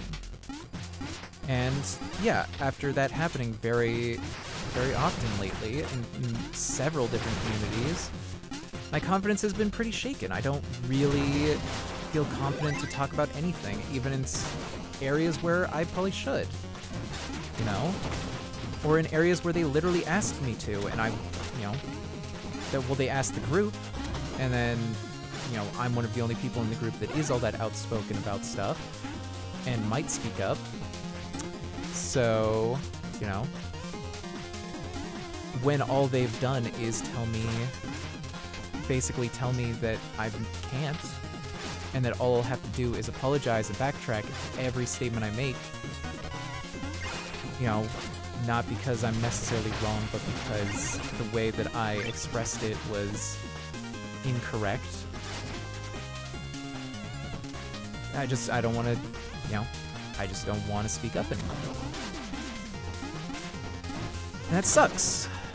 I'd like to be able to speak up and be a part of the group, but it's like, if I'm clearly not welcome to do that, then I won't.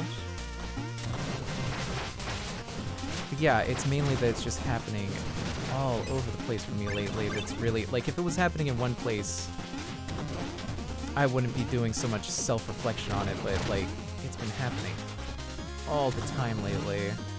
And it's about stuff that it's like, I don't know. I just don't know what I'm supposed to do about it. I basically can't say anything about anything I know because it's, you know, it's inappropriate to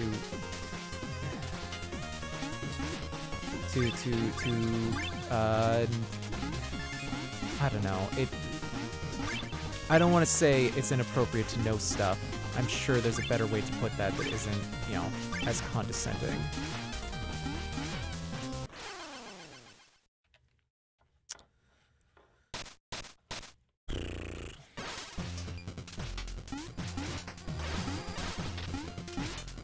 I guess, more than anything, it's very difficult to have conversations with people that I would like to see as my peers, usually in game design, who have, like, such a vastly different concept of it that it's almost like we're speaking different languages, right? Because, like, I'm gonna speak using the terms and the knowledge that I've gained from reading a great deal of books from some of the masters, or, you know, people who are speaking on psychology, sociology. I need to look more at, you know, behavioral therapy, because that's Gabe Newell was talking about that in the Half-Life documentary. It's like a big, very useful thing to know as a game designer, because game design is you know, it utilizes a lot of psychology, so having an understanding of human psychology is kind of important to being able to use it effectively. And yeah, in terms of praxis, right? Like, people seem to think that, like, just sitting down and working out the game is all the praxis you need in game design. But no, not really. It's important, obviously. You need to be able to, like, actually take the time to, like, make the thing, right? And that is part of praxis. But in terms of game design, a major part of praxis is playtesting, is observing and interacting with your players to actually understand.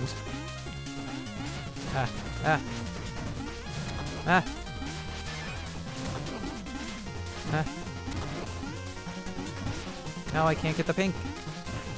Okay. Yeah, it's practicing play. It's like actually, and I don't mean like just, you know, playing a game with someone. I mean like literally practicing experiencing play with others, both in other games and in your game, like seeing how play functions in your game. Oh, look, it's Plague Knight. I heard you might show up. Why have you come here? Ah, the esteemed inventor. I do so respect your craft. Relinquish your essence and you won't be harmed. What? I don't think so, Bird Mask. You have your own brain. Use it or lose it.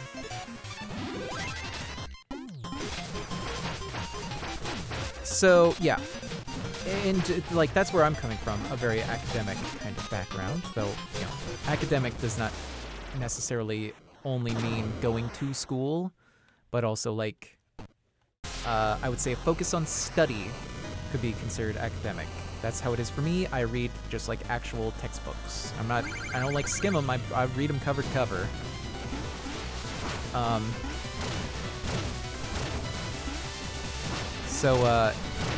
Yeah. And so when I talk to people who are very praxis focused, who learn things pretty much only through doing, it's difficult. It's really difficult to communicate because, yeah, it feels like we have... It doesn't even feel like we have necessarily different perspectives. It's that I can't communicate the fact that I agree or disagree with their perspective. Like, often I will agree with what they're saying, but then I will say, like, this is how that is expressed academically, and then they take offense to that. They're like, what? No, that's not what I call it. And it's like, yeah, but that's what, you know, the people who study this all the time call it. Or if I bring up stuff that's like well documented and or problems that people have figured out in game design already to a high degree, you know, stuff that they're like so many times in playtests I've been doing lately, I'll just mention like some basic concepts that totally solve a problem that they're having. And they're surprised, and I'm like, I don't know what to tell you, man. Like that's the thing. Praxis is trying to solve problems, right? And trying to build your intuition for solving problems. But the reality is, if you go and look at all of the study materials that are out there, someone else has probably solved most of the problems you run into. And your solution might be different, but the reality is that the majority of the solutions you find are going to be the same stuff they already found, so it's just going to save you time to look it up and, you know, find out that way, rather than just fumble around until you figure it out through your own trial and error. Like, just trust that people know, you know, that people have figured this stuff out, and, like, give it a shot. And if you don't like it, you can always try and find another solution still, but, like, at least, like, check out what they're saying to see if, like, maybe it does work for you. Plus, like, perspective-wise, like, reading someone else's perspective on game design is, you know, pretty important. Hearing other people's perspective on how it works is important, and is like,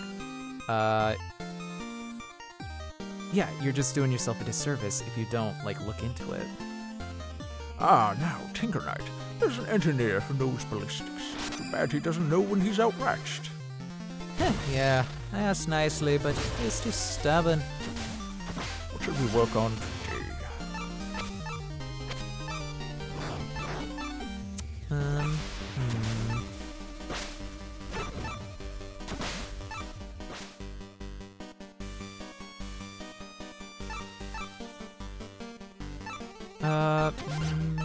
You know what? I'll get both.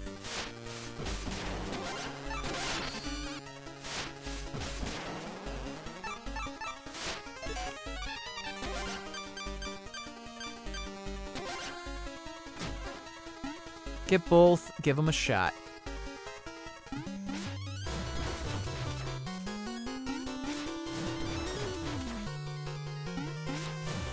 Come on, man. There we go.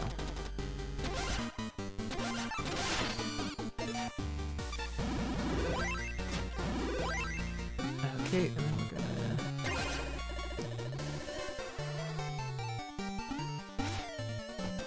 And then we'll get the rest.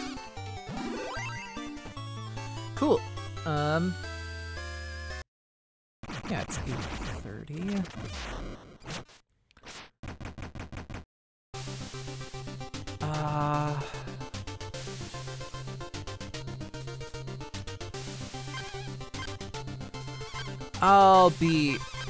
I'll do the flying machine and beat this guy, and then I think I'll call it a night.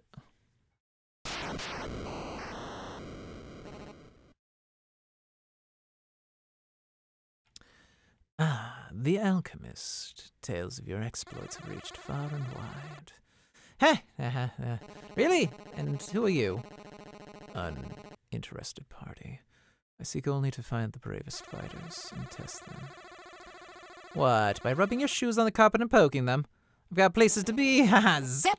And prove your worth.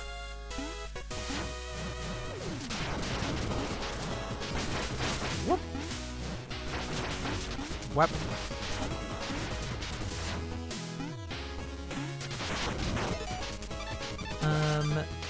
I don't know what this is. Let's...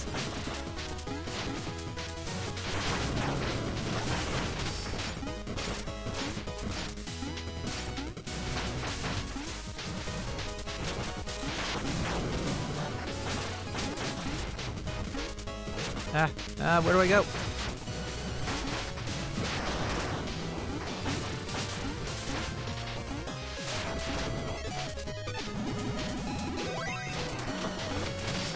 Okay, and go by it? Nope, almost. There we go.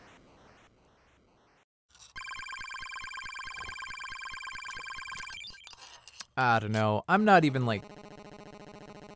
There are plenty of specific examples I'm thinking of, but just in general, man, communication online is very frustrating. I can try and say something. I say things just naturally with my personality off the cuff, and then it keeps blowing up in every different place I'm in for some reason.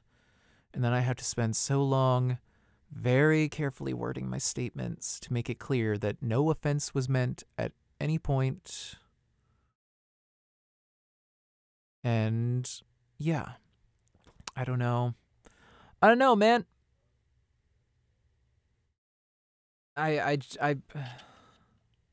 It's just exhausting to have to think of like every single possible way that something could, you know, spark an argument.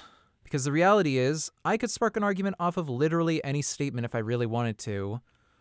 It's just a matter of creativity, so I can't really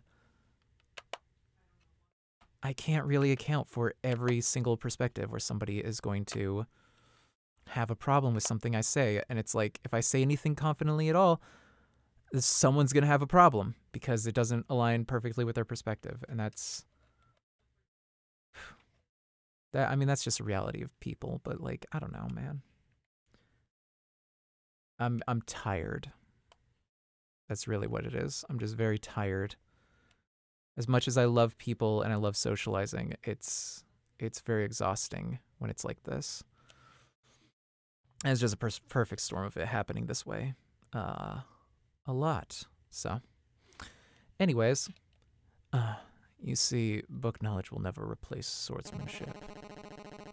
Despite your sizable arsenal, I was still able to land many strikes. And your reliance on tonics has no place in a proper duel. But one should never underestimate even the lowliest enemy. I shall leave you with that thought.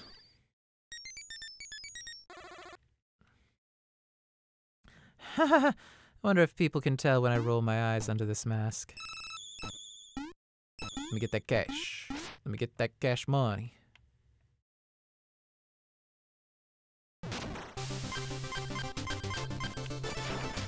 Propeller Knight. This one I also am not a huge fan of. I don't hate though. Oh, come on, man.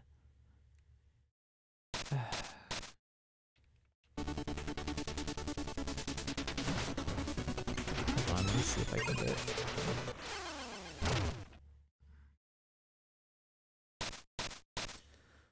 Great! I'm glad that this thing that would be so easy to deal with as Shovel Knight is, like, incredibly difficult as Plague Knight.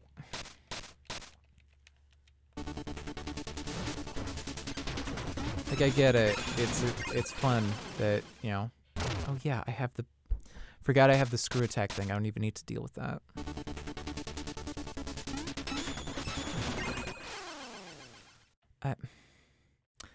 Like, I get it. I get that that's, like, half the appeal. Is that, you know, oh, wow, look at how things have, like... Look at how things have changed between these two characters in the same setting, but...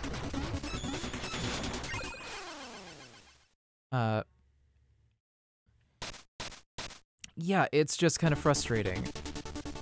If an area was clearly designed for one specific type of play, and you put a different type of play in it, it's gonna be different, and it's kind of interesting, but it's mostly just not gonna work great. And it's just gonna be, like, needlessly difficult.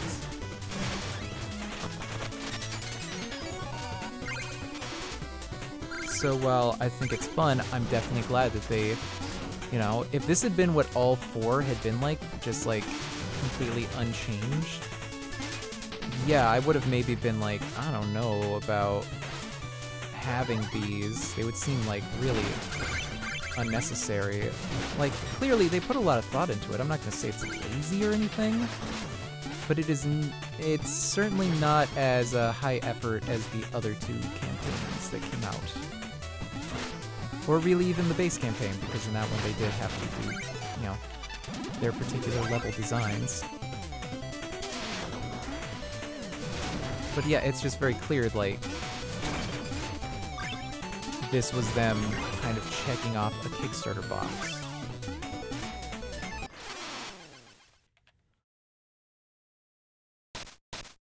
And it's not super fun. That's so many checkpoints, man! Oh god, and I've got to do this bit again? Okay, well, I did it better this time.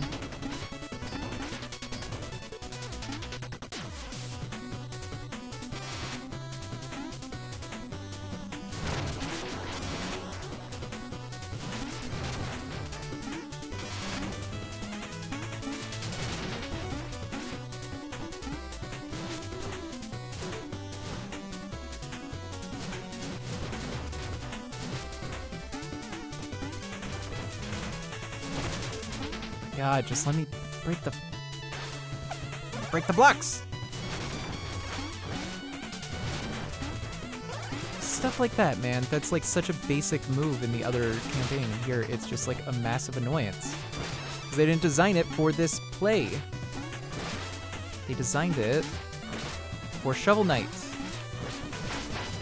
So just jamming this guy in there does not make for a good game. It makes for an interesting game, but it feels like a mod.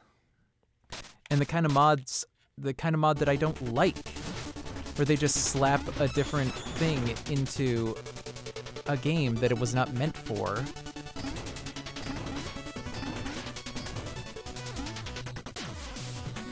Whatever, I just want to be done with it. I'm glad that, you know, I'd only played this once since it came out, and I was like, maybe it wasn't as bad as I thought, you know? Maybe it was one that I'll enjoy a lot more, and it's like, you know what? I can appreciate a lot more about it this time around. But no, I think that I was still correct in saying that this is the weakest one, at least for my playstyle. It's just very frustrating.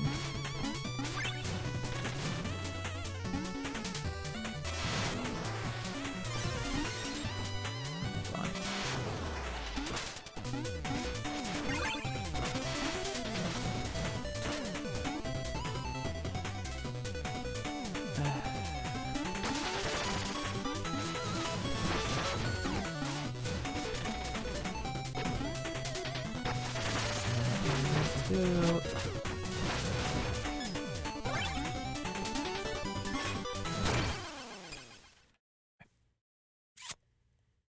Okay.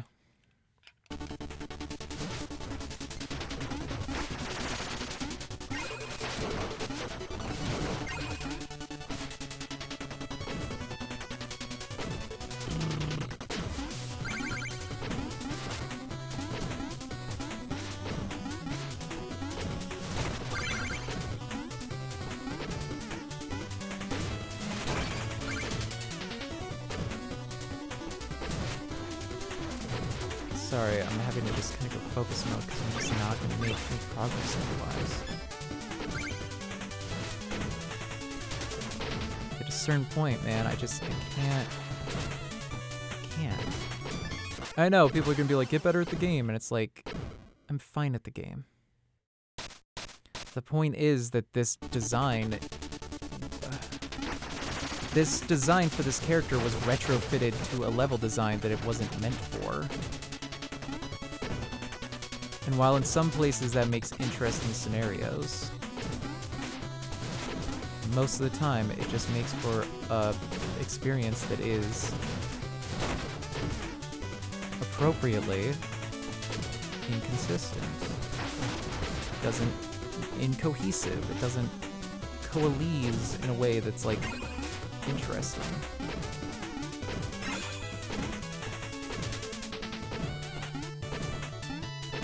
I don't know, man. I think with streaming more than anything, it's like I love video games. I don't think I necessarily like playing video games for an audience. Because video games, for me, it's not... I mean, games in general. Like, the point of games to me are to experience a different reality. And so while there are times where I can get in the flow state that I was talking about earlier, fucking go down.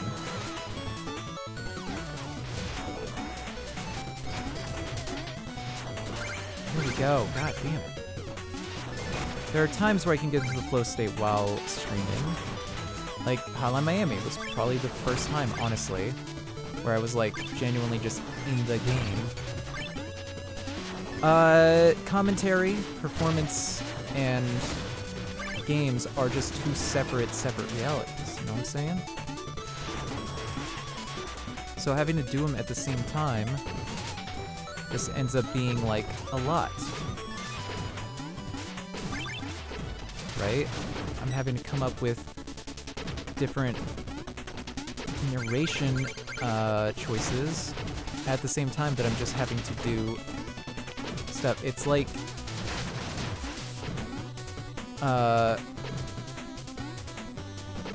there's just so much multitasking. It's very difficult. I think people think it's just playing games, right? Playing games and talking. It's like, technically, yes, but try doing that. Try sitting down and playing a game you like, and say something interesting about the game constantly. Don't let there be a gap. If you are silent for more than 5 seconds, you have failed at this challenge. So if you can find something interesting to say to fill in the space while still playing the game to a decent level of skill, then you should be a streamer. It sounds like you're really good at it, right? But I don't think I necessarily am. I think I'm a decent performer, because, you know, I do it a lot, and a below average gamer. I'm not very good at games. I enjoy experiencing them and analyzing them and thinking about them, but I'm not really that good. And that's, you know, as I've said, being good at something is not a barrier to entry to doing it. That was something in my sequelitis response video that I made. One of the guys I responded to, because in that, if you haven't watched it, I would really love it if you go and watch the Zelda sequelitis response number 4 million. So the number 4 space million, like the word million. Because it was a response not just to sequelitis, because frankly, I do agree with most of what Aaron said. I think some of the stuff he said was less concrete than he realized, especially like when it comes to puzzle design. I think his views on puzzle design are a little narrow. Cause like, yeah, I mean, this is all in the video, but that I made, but his point is that the aha moment is what makes a puzzle, and it's like, not necessarily. that is the moment of relief, but art is a technique of tension and relief, right? So the ways that you create tension, like hidden information. God, go down the thing. Thank you. My fucking God. The ways that you create tension and release can differ. So while with the puzzle, the aha moment is going to be the release, how you create that tension, and even what you choose, because like it could not be that aha moment. That tension that you create can come in a lot of different ways. And again, this is why I say I maybe want to redo this, because I feel like my points on it are a little better. But one of the guys made like this 2-hour, I think what he thinks is a video essay. Basically, all he did was show moments where Aaron was not good at Ocarina of Time, and thinks that that's just self-evident that he should not have an opinion on it. And it's like, that's a garbage viewpoint. That's not how it works. And then if it comes down to that, it's like, okay, so what if somebody's better at you than the game? Or better than you at the game? Does their opinion hold more water? What if they have a terrible opinion? Like, you're only saying this about Aaron because you disagree with him, but what if somebody said the same thing and was better at the game than you? Which could totally happen. There's many people who are great at Ocarina who also recognize what Aaron said. So, it's a non-argument.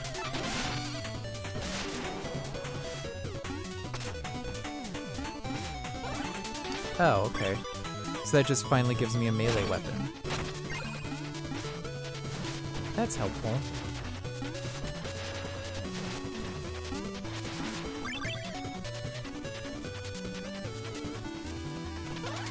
So yeah, I found that frustrating because it's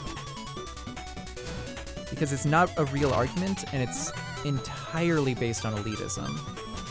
It acts like criticism is a meritocracy where only the people who know it. And then it's like, okay, so you're good at playing the game. Well, what about somebody who's good at making games? What if somebody made a game better than Ocarina of Time and also agreed with Aaron? What would be your point then? Because you can't point at, like, you can point at, say, like, Aaron hasn't made a game. And I could go either way on that. I would say, you know, as per the credits, one of his collaborators is Barry Kramer, who has a degree in game design. I'm not going to continue down that way because I just want to get here. So I think that, you know,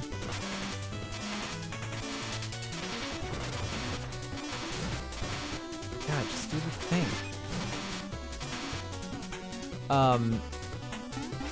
So, like, yeah, even if Aaron's points that he interjects aren't 100% correct, they're coming from a place of being, you know, very well studied. Enough to graduate from a school. So, like, I don't know, man. I just don't get the point there. Because, like, all it's basically saying is you're not qualified to talk. Like, that's the thing. He wasn't refuting any of Aaron's points.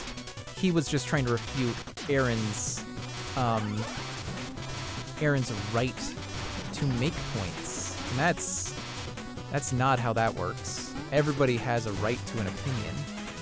That doesn't mean that everyone's opinion is correct and valid, but you're allowed to have it, right? And not all opinions are created equal. That was something I also brought up, is like, the opinions in Sequelitis are like written over years and years and discussed with people who know what they're talking about. Like, he doesn't write them on his own. He talks with Barry, who knows a lot about game design because he went to school for it. Whoa. And it's like, yeah, it's well-researched, it's well-reasoned, it's sourced. Like, yeah, there's opinion to it, obviously. It's an opinion piece.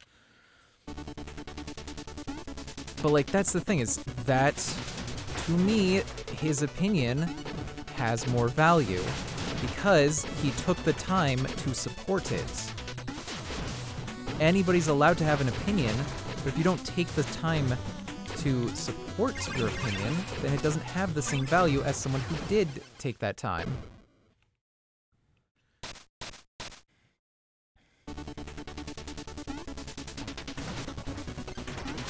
Yeah, that's just what frustrates me more than anything.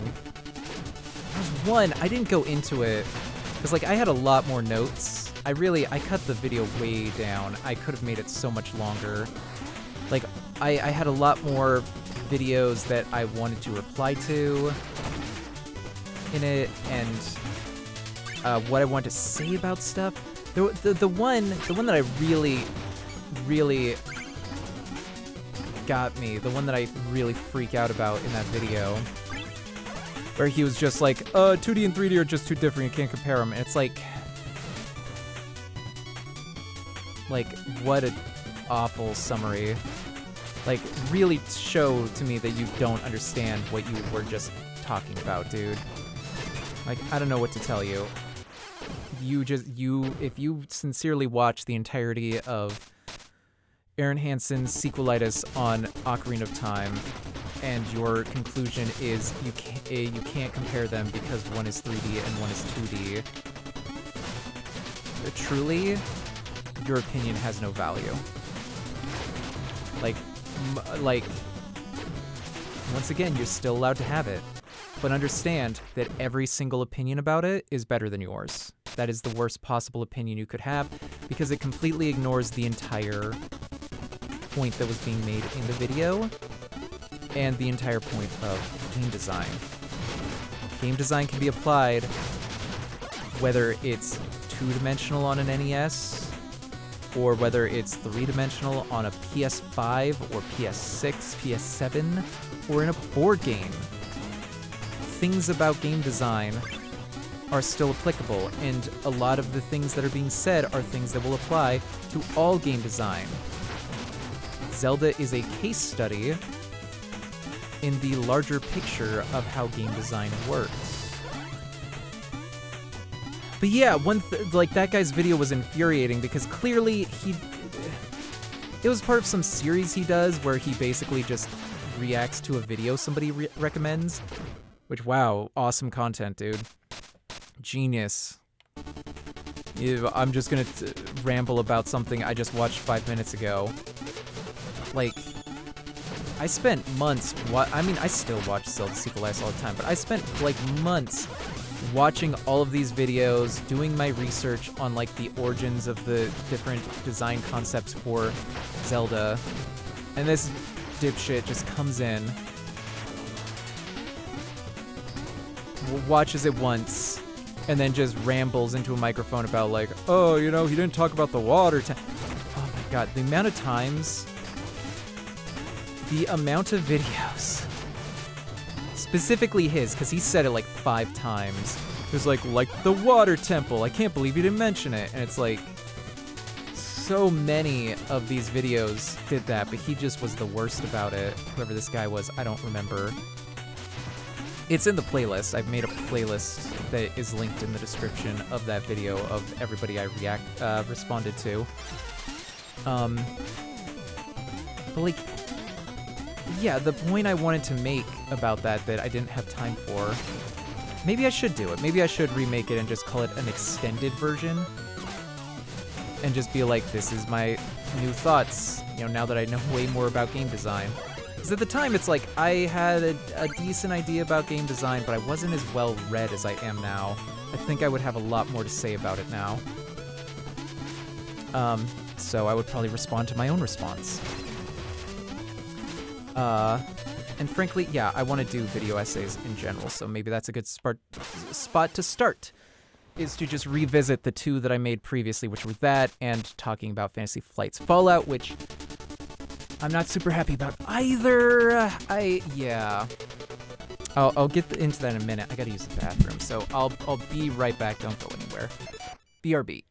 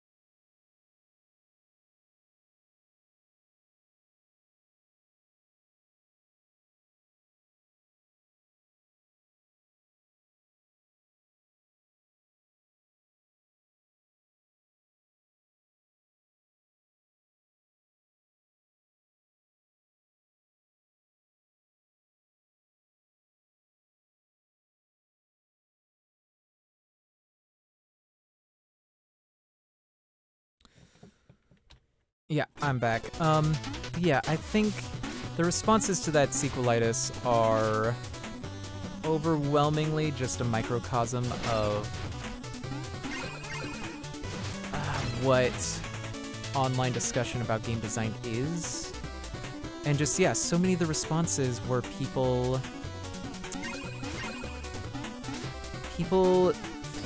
having strong opinions, but not having clear...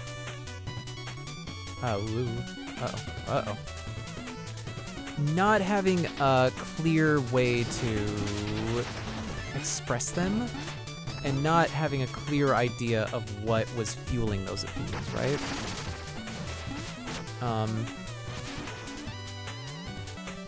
Because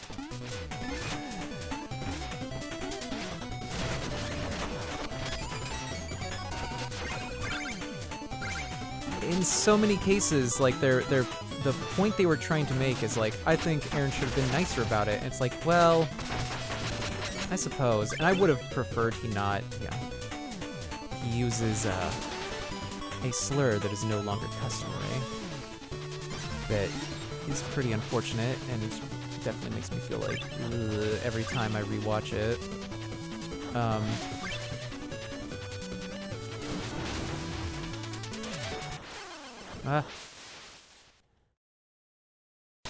Because it is an old video at this point.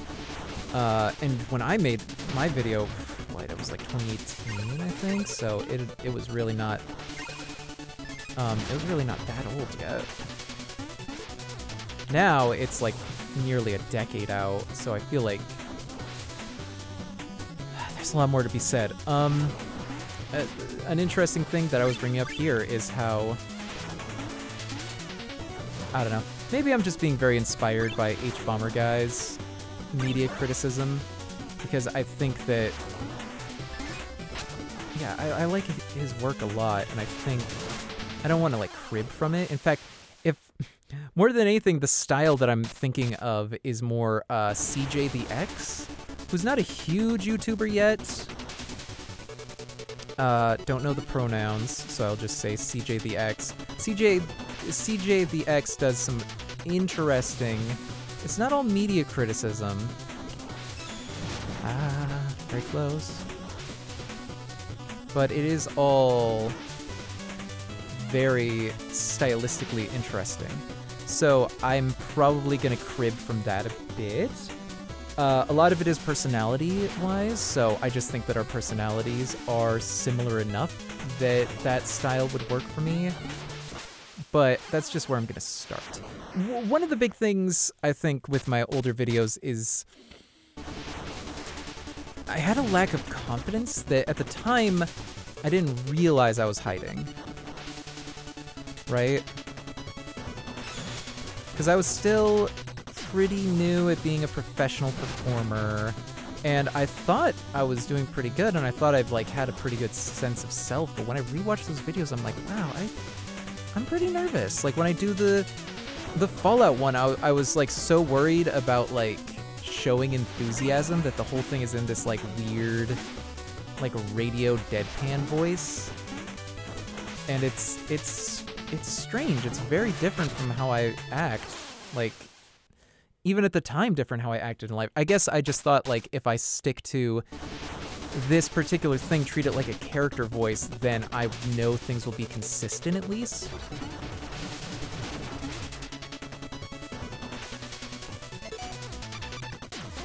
Hold on, I'm gonna change. So I went with that, and I think it makes for something that is content-wise pretty correct, but stylistically very dull. So I'm not shocked that one didn't pop off. In terms of the Zelda one, I don't know. Probably just bad timing. Because, like, I did it years after everybody else had stopped talking about it. So while I have some views on that, it's not... I don't know. I feel like a lot of people would be interested in that. and a lot of people haven't watched it, and that's fine. I will, yeah, I think to start off my video essaying, I will probably do I'll probably just do those 2 video essays again, because I believe I still have the script for both. And if not, you know, I can just rewrite it and just watch it, see what points I want to stick to.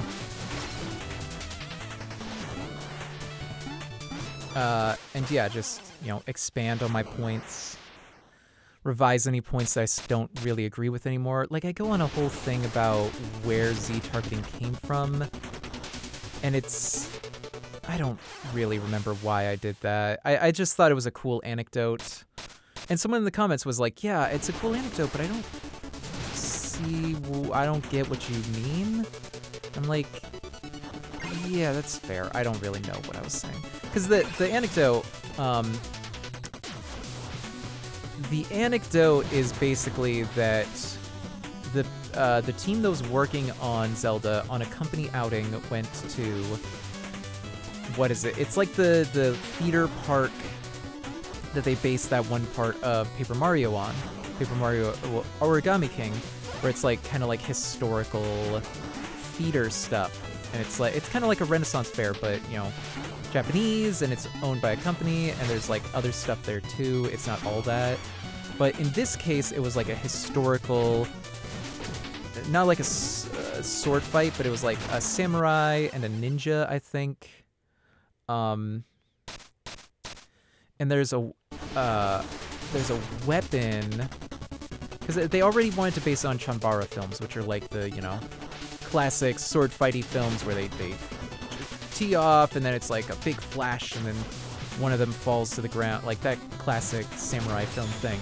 And so while they were there watching the show, it's like a ninja and a samurai, and one part of the scene has the ninja like get this like chain weapon. It's like a chain with a blade on the end looped around the ankle of the samurai, and so now the samurai has to follow around him in a circle, right? So that's where they got the idea for Z targeting from. It's like, oh, okay, so if you are like, you know, moving in a circle around the guy. But okay, my point was, when they did that, it's like they were thinking, you know, like, that's a cool dynamic thing, right? Like, you're moving in a circle, it forces you into an interesting idea, and as I figured out earlier on the stream, it turns it back into two-dimensional, right? But the point I had is that in that scene, the one who is in control is the ninja, which, if we're looking at the metaphor of the fights in Ocarina, the ninja is the enemy. You are circling around the enemy like you are stuck to him and going in a circle. So inadvertently, by using this cool thing, they accidentally created a dynamic between the player and the enemies. Very close. This level's so hard.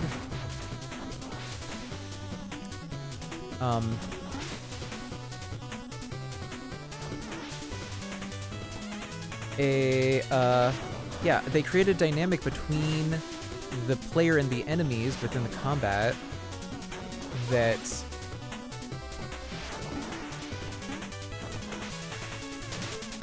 meant that the enemy was in control. That's the point I was trying to make. Okay, that's the thing, is even in the video I didn't really make that clear.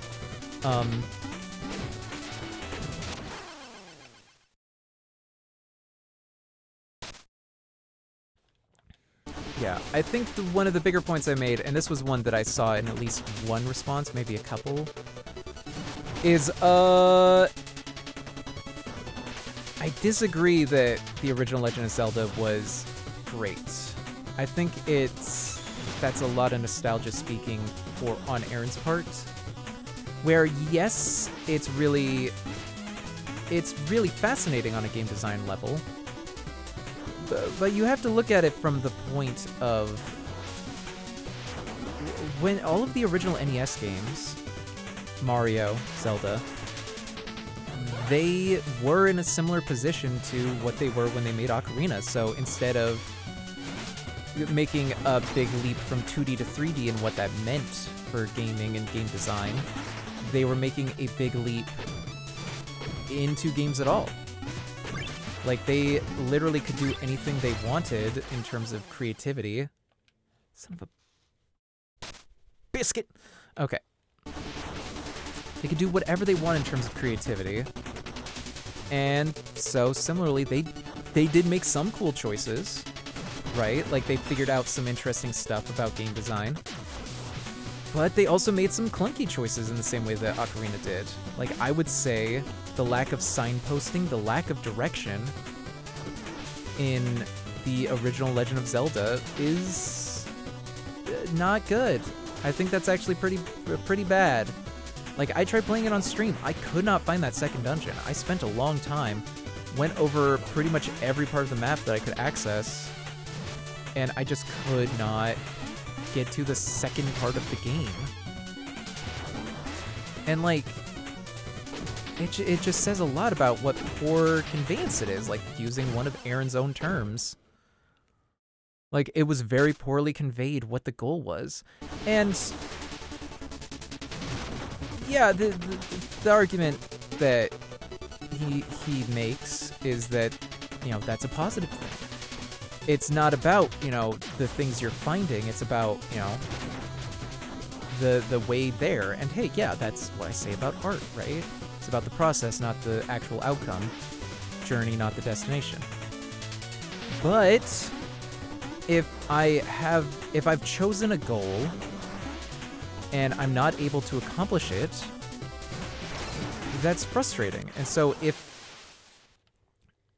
I want to get to the next part of the game, like there's not that much to explore, is really my big problem with the original Legend of Zelda. Like, running around the world, I've done it, you know? I've done that, it's cool or whatever, but it's not, I don't care about running around the overworld of a Zelda game. I want to get to the dungeons where the interesting design is happening.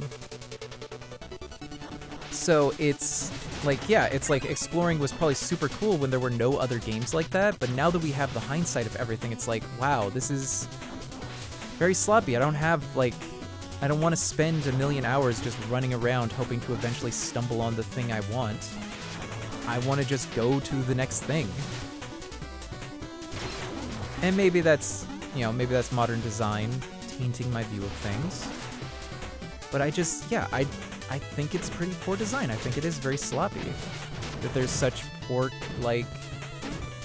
direction for, like, you know, what you're supposed to do. How the fuck am I supposed to get across this? Can't even get to it half of the time. Ugh. Similarly here, it's like I've been having a fun time, but now I'm at the point, like, that's the thing, I think, is that, I don't know,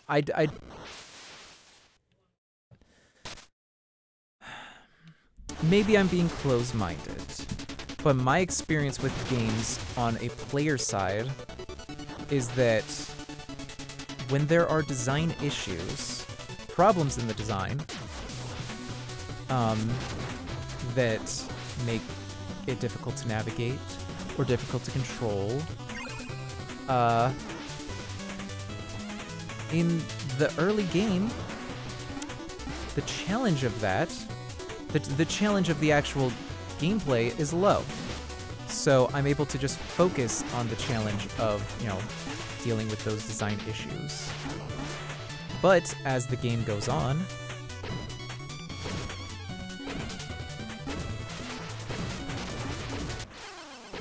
God! As the game goes on, and you get to parts where the gameplay becomes more difficult, all of those things pile up, and I have less patience for all of the clunky aspects of the design.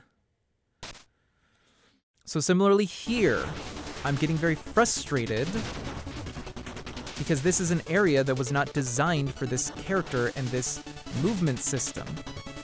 So while they tried to design a movement system that still works for the most part, it has a lot of issues. And I now, at this point in the game, where I'm having to deal with a lot of different difficulties, I'm having a lot of difficulty just doing basic tasks. Like, this area is supposed to be something of a challenge, but it's not meant to be this challenging.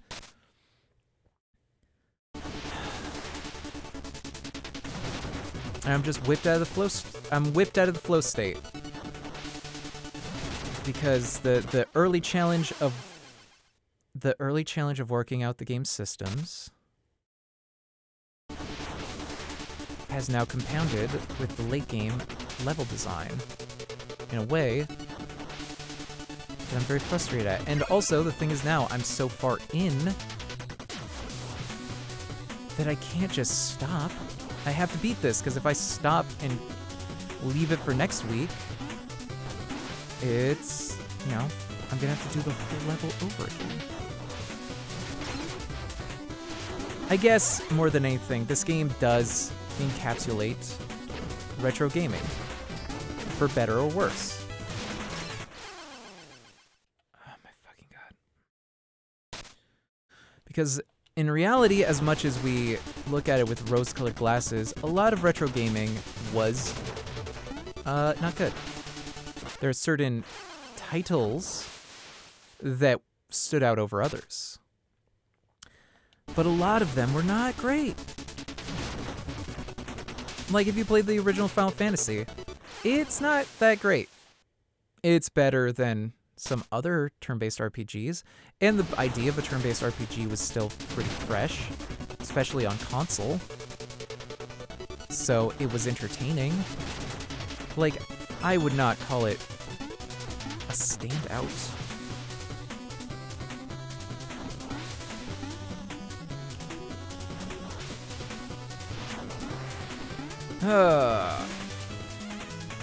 I don't know.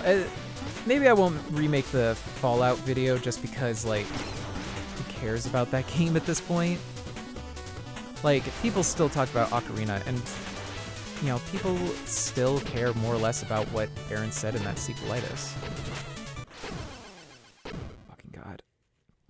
I don't know, man. I don't know what I'm supposed to do. I've tried so many different ways to do, like, a bomb bounce onto that thing and then do a bomb bounce off of it again, but there's just not enough time, and it's so frustrating, and I have to do this to progress. I don't know, maybe I'm just, like, tired and hungry, because I certainly am. Maybe that just means I'm too overwhelmed to keep doing this, but it's just, like, I'm not that bad. I'm not great at games, but I'm not that bad. I'm pretty, like, I don't think that it's bragging to say that I'm pretty good at platformers. And I've shown that on this stream many times. Like, I'm not the best at them, but, like, if I have a strength as a video gamer, it is platforming. So the fact that I am having this level of difficulty with it, I think does say a lot about just how absurdly difficult this is. Hold on, I'm just gonna switch to float.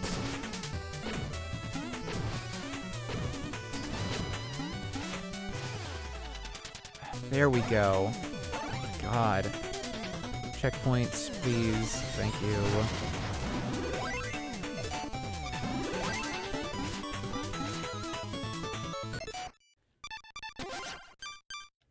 Switch back to this. And we will switch to that. They let airheads have airships? Come down here, I need to borrow something.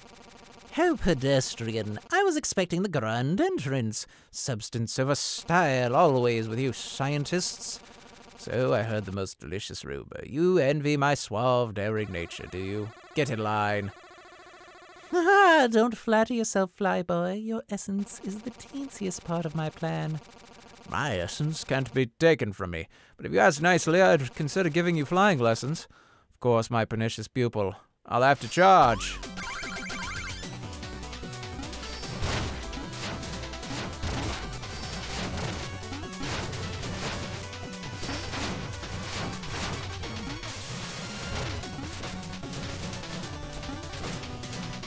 Whoa, whoa.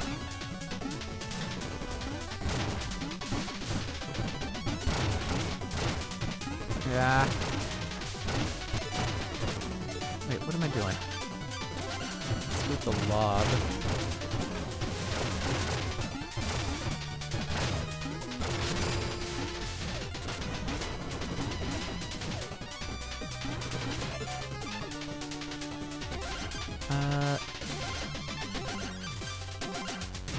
Centrifuge.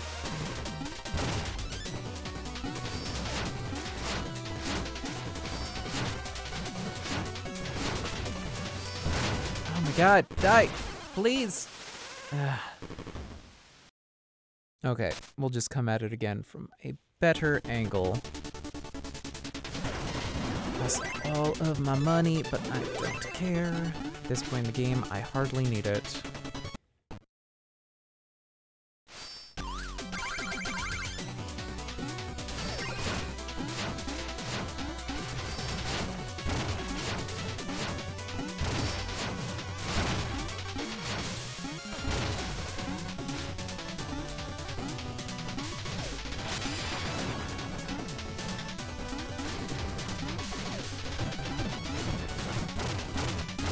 What was that? It moved away from him.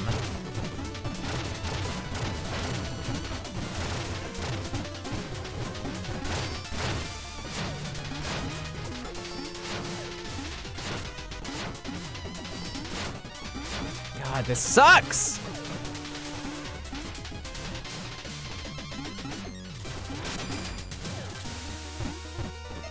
Dude, what am I... Turn off that. Turn on this. God, I can't do shit to him, man!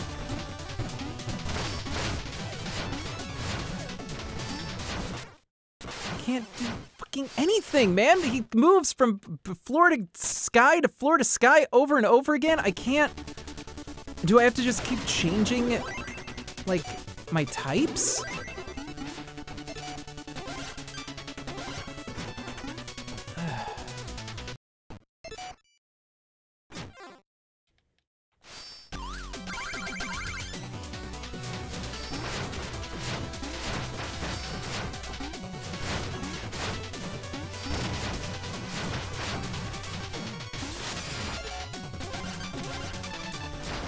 And then we switch to lob.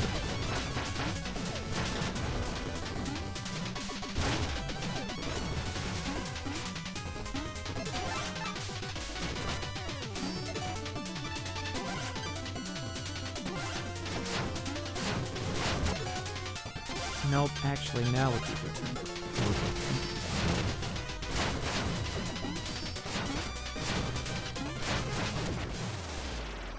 There we go. Oh my god. Fight sucks.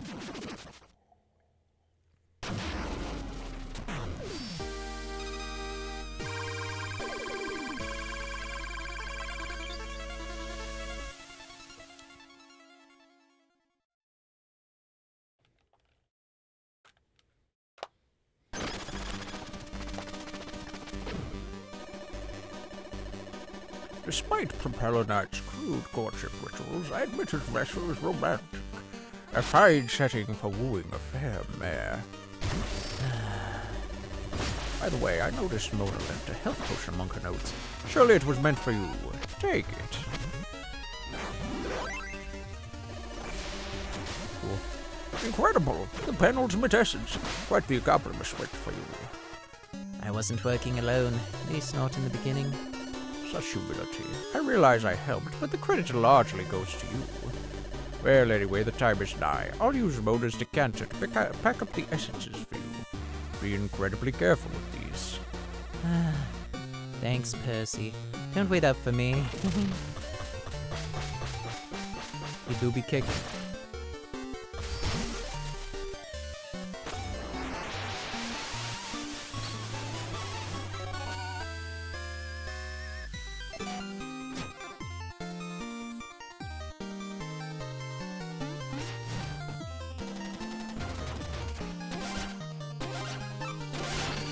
Okay.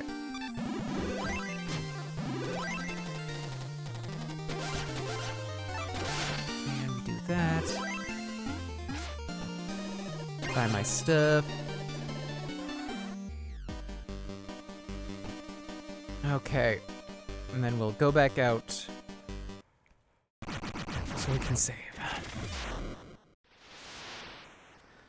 Okay, we're gonna finish this off next time, and then I'll have a big announcement next time. But that's it for today.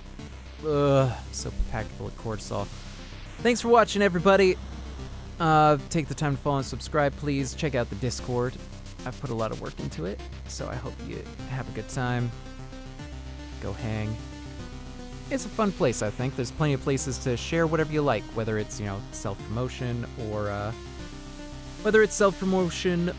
it's, you know, somebody else's thing, other promotion, or you just saw a thing you like. Whatever you do, it's all cool. We're gonna raid over to someone, but yeah. Thanks for watching, everybody. We'll be seeing you next week. Who is available? Let's see. I'm gonna go to my end screen, and then we will find who we're gonna raid over to. Oh, maybe Noreen. Noreen was having a rough time the other day, so probably enjoy a raid.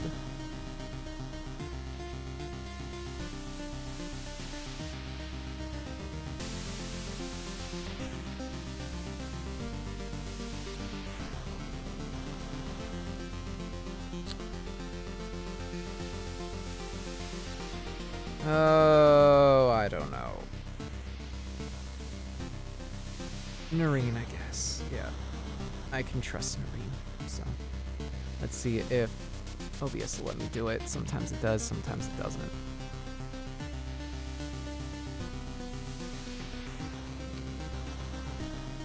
Cool. Go check out Noreen's stuff. Let her know I sent you. Have a great weekend. I'll see you next time. Goodbye. Goodbye.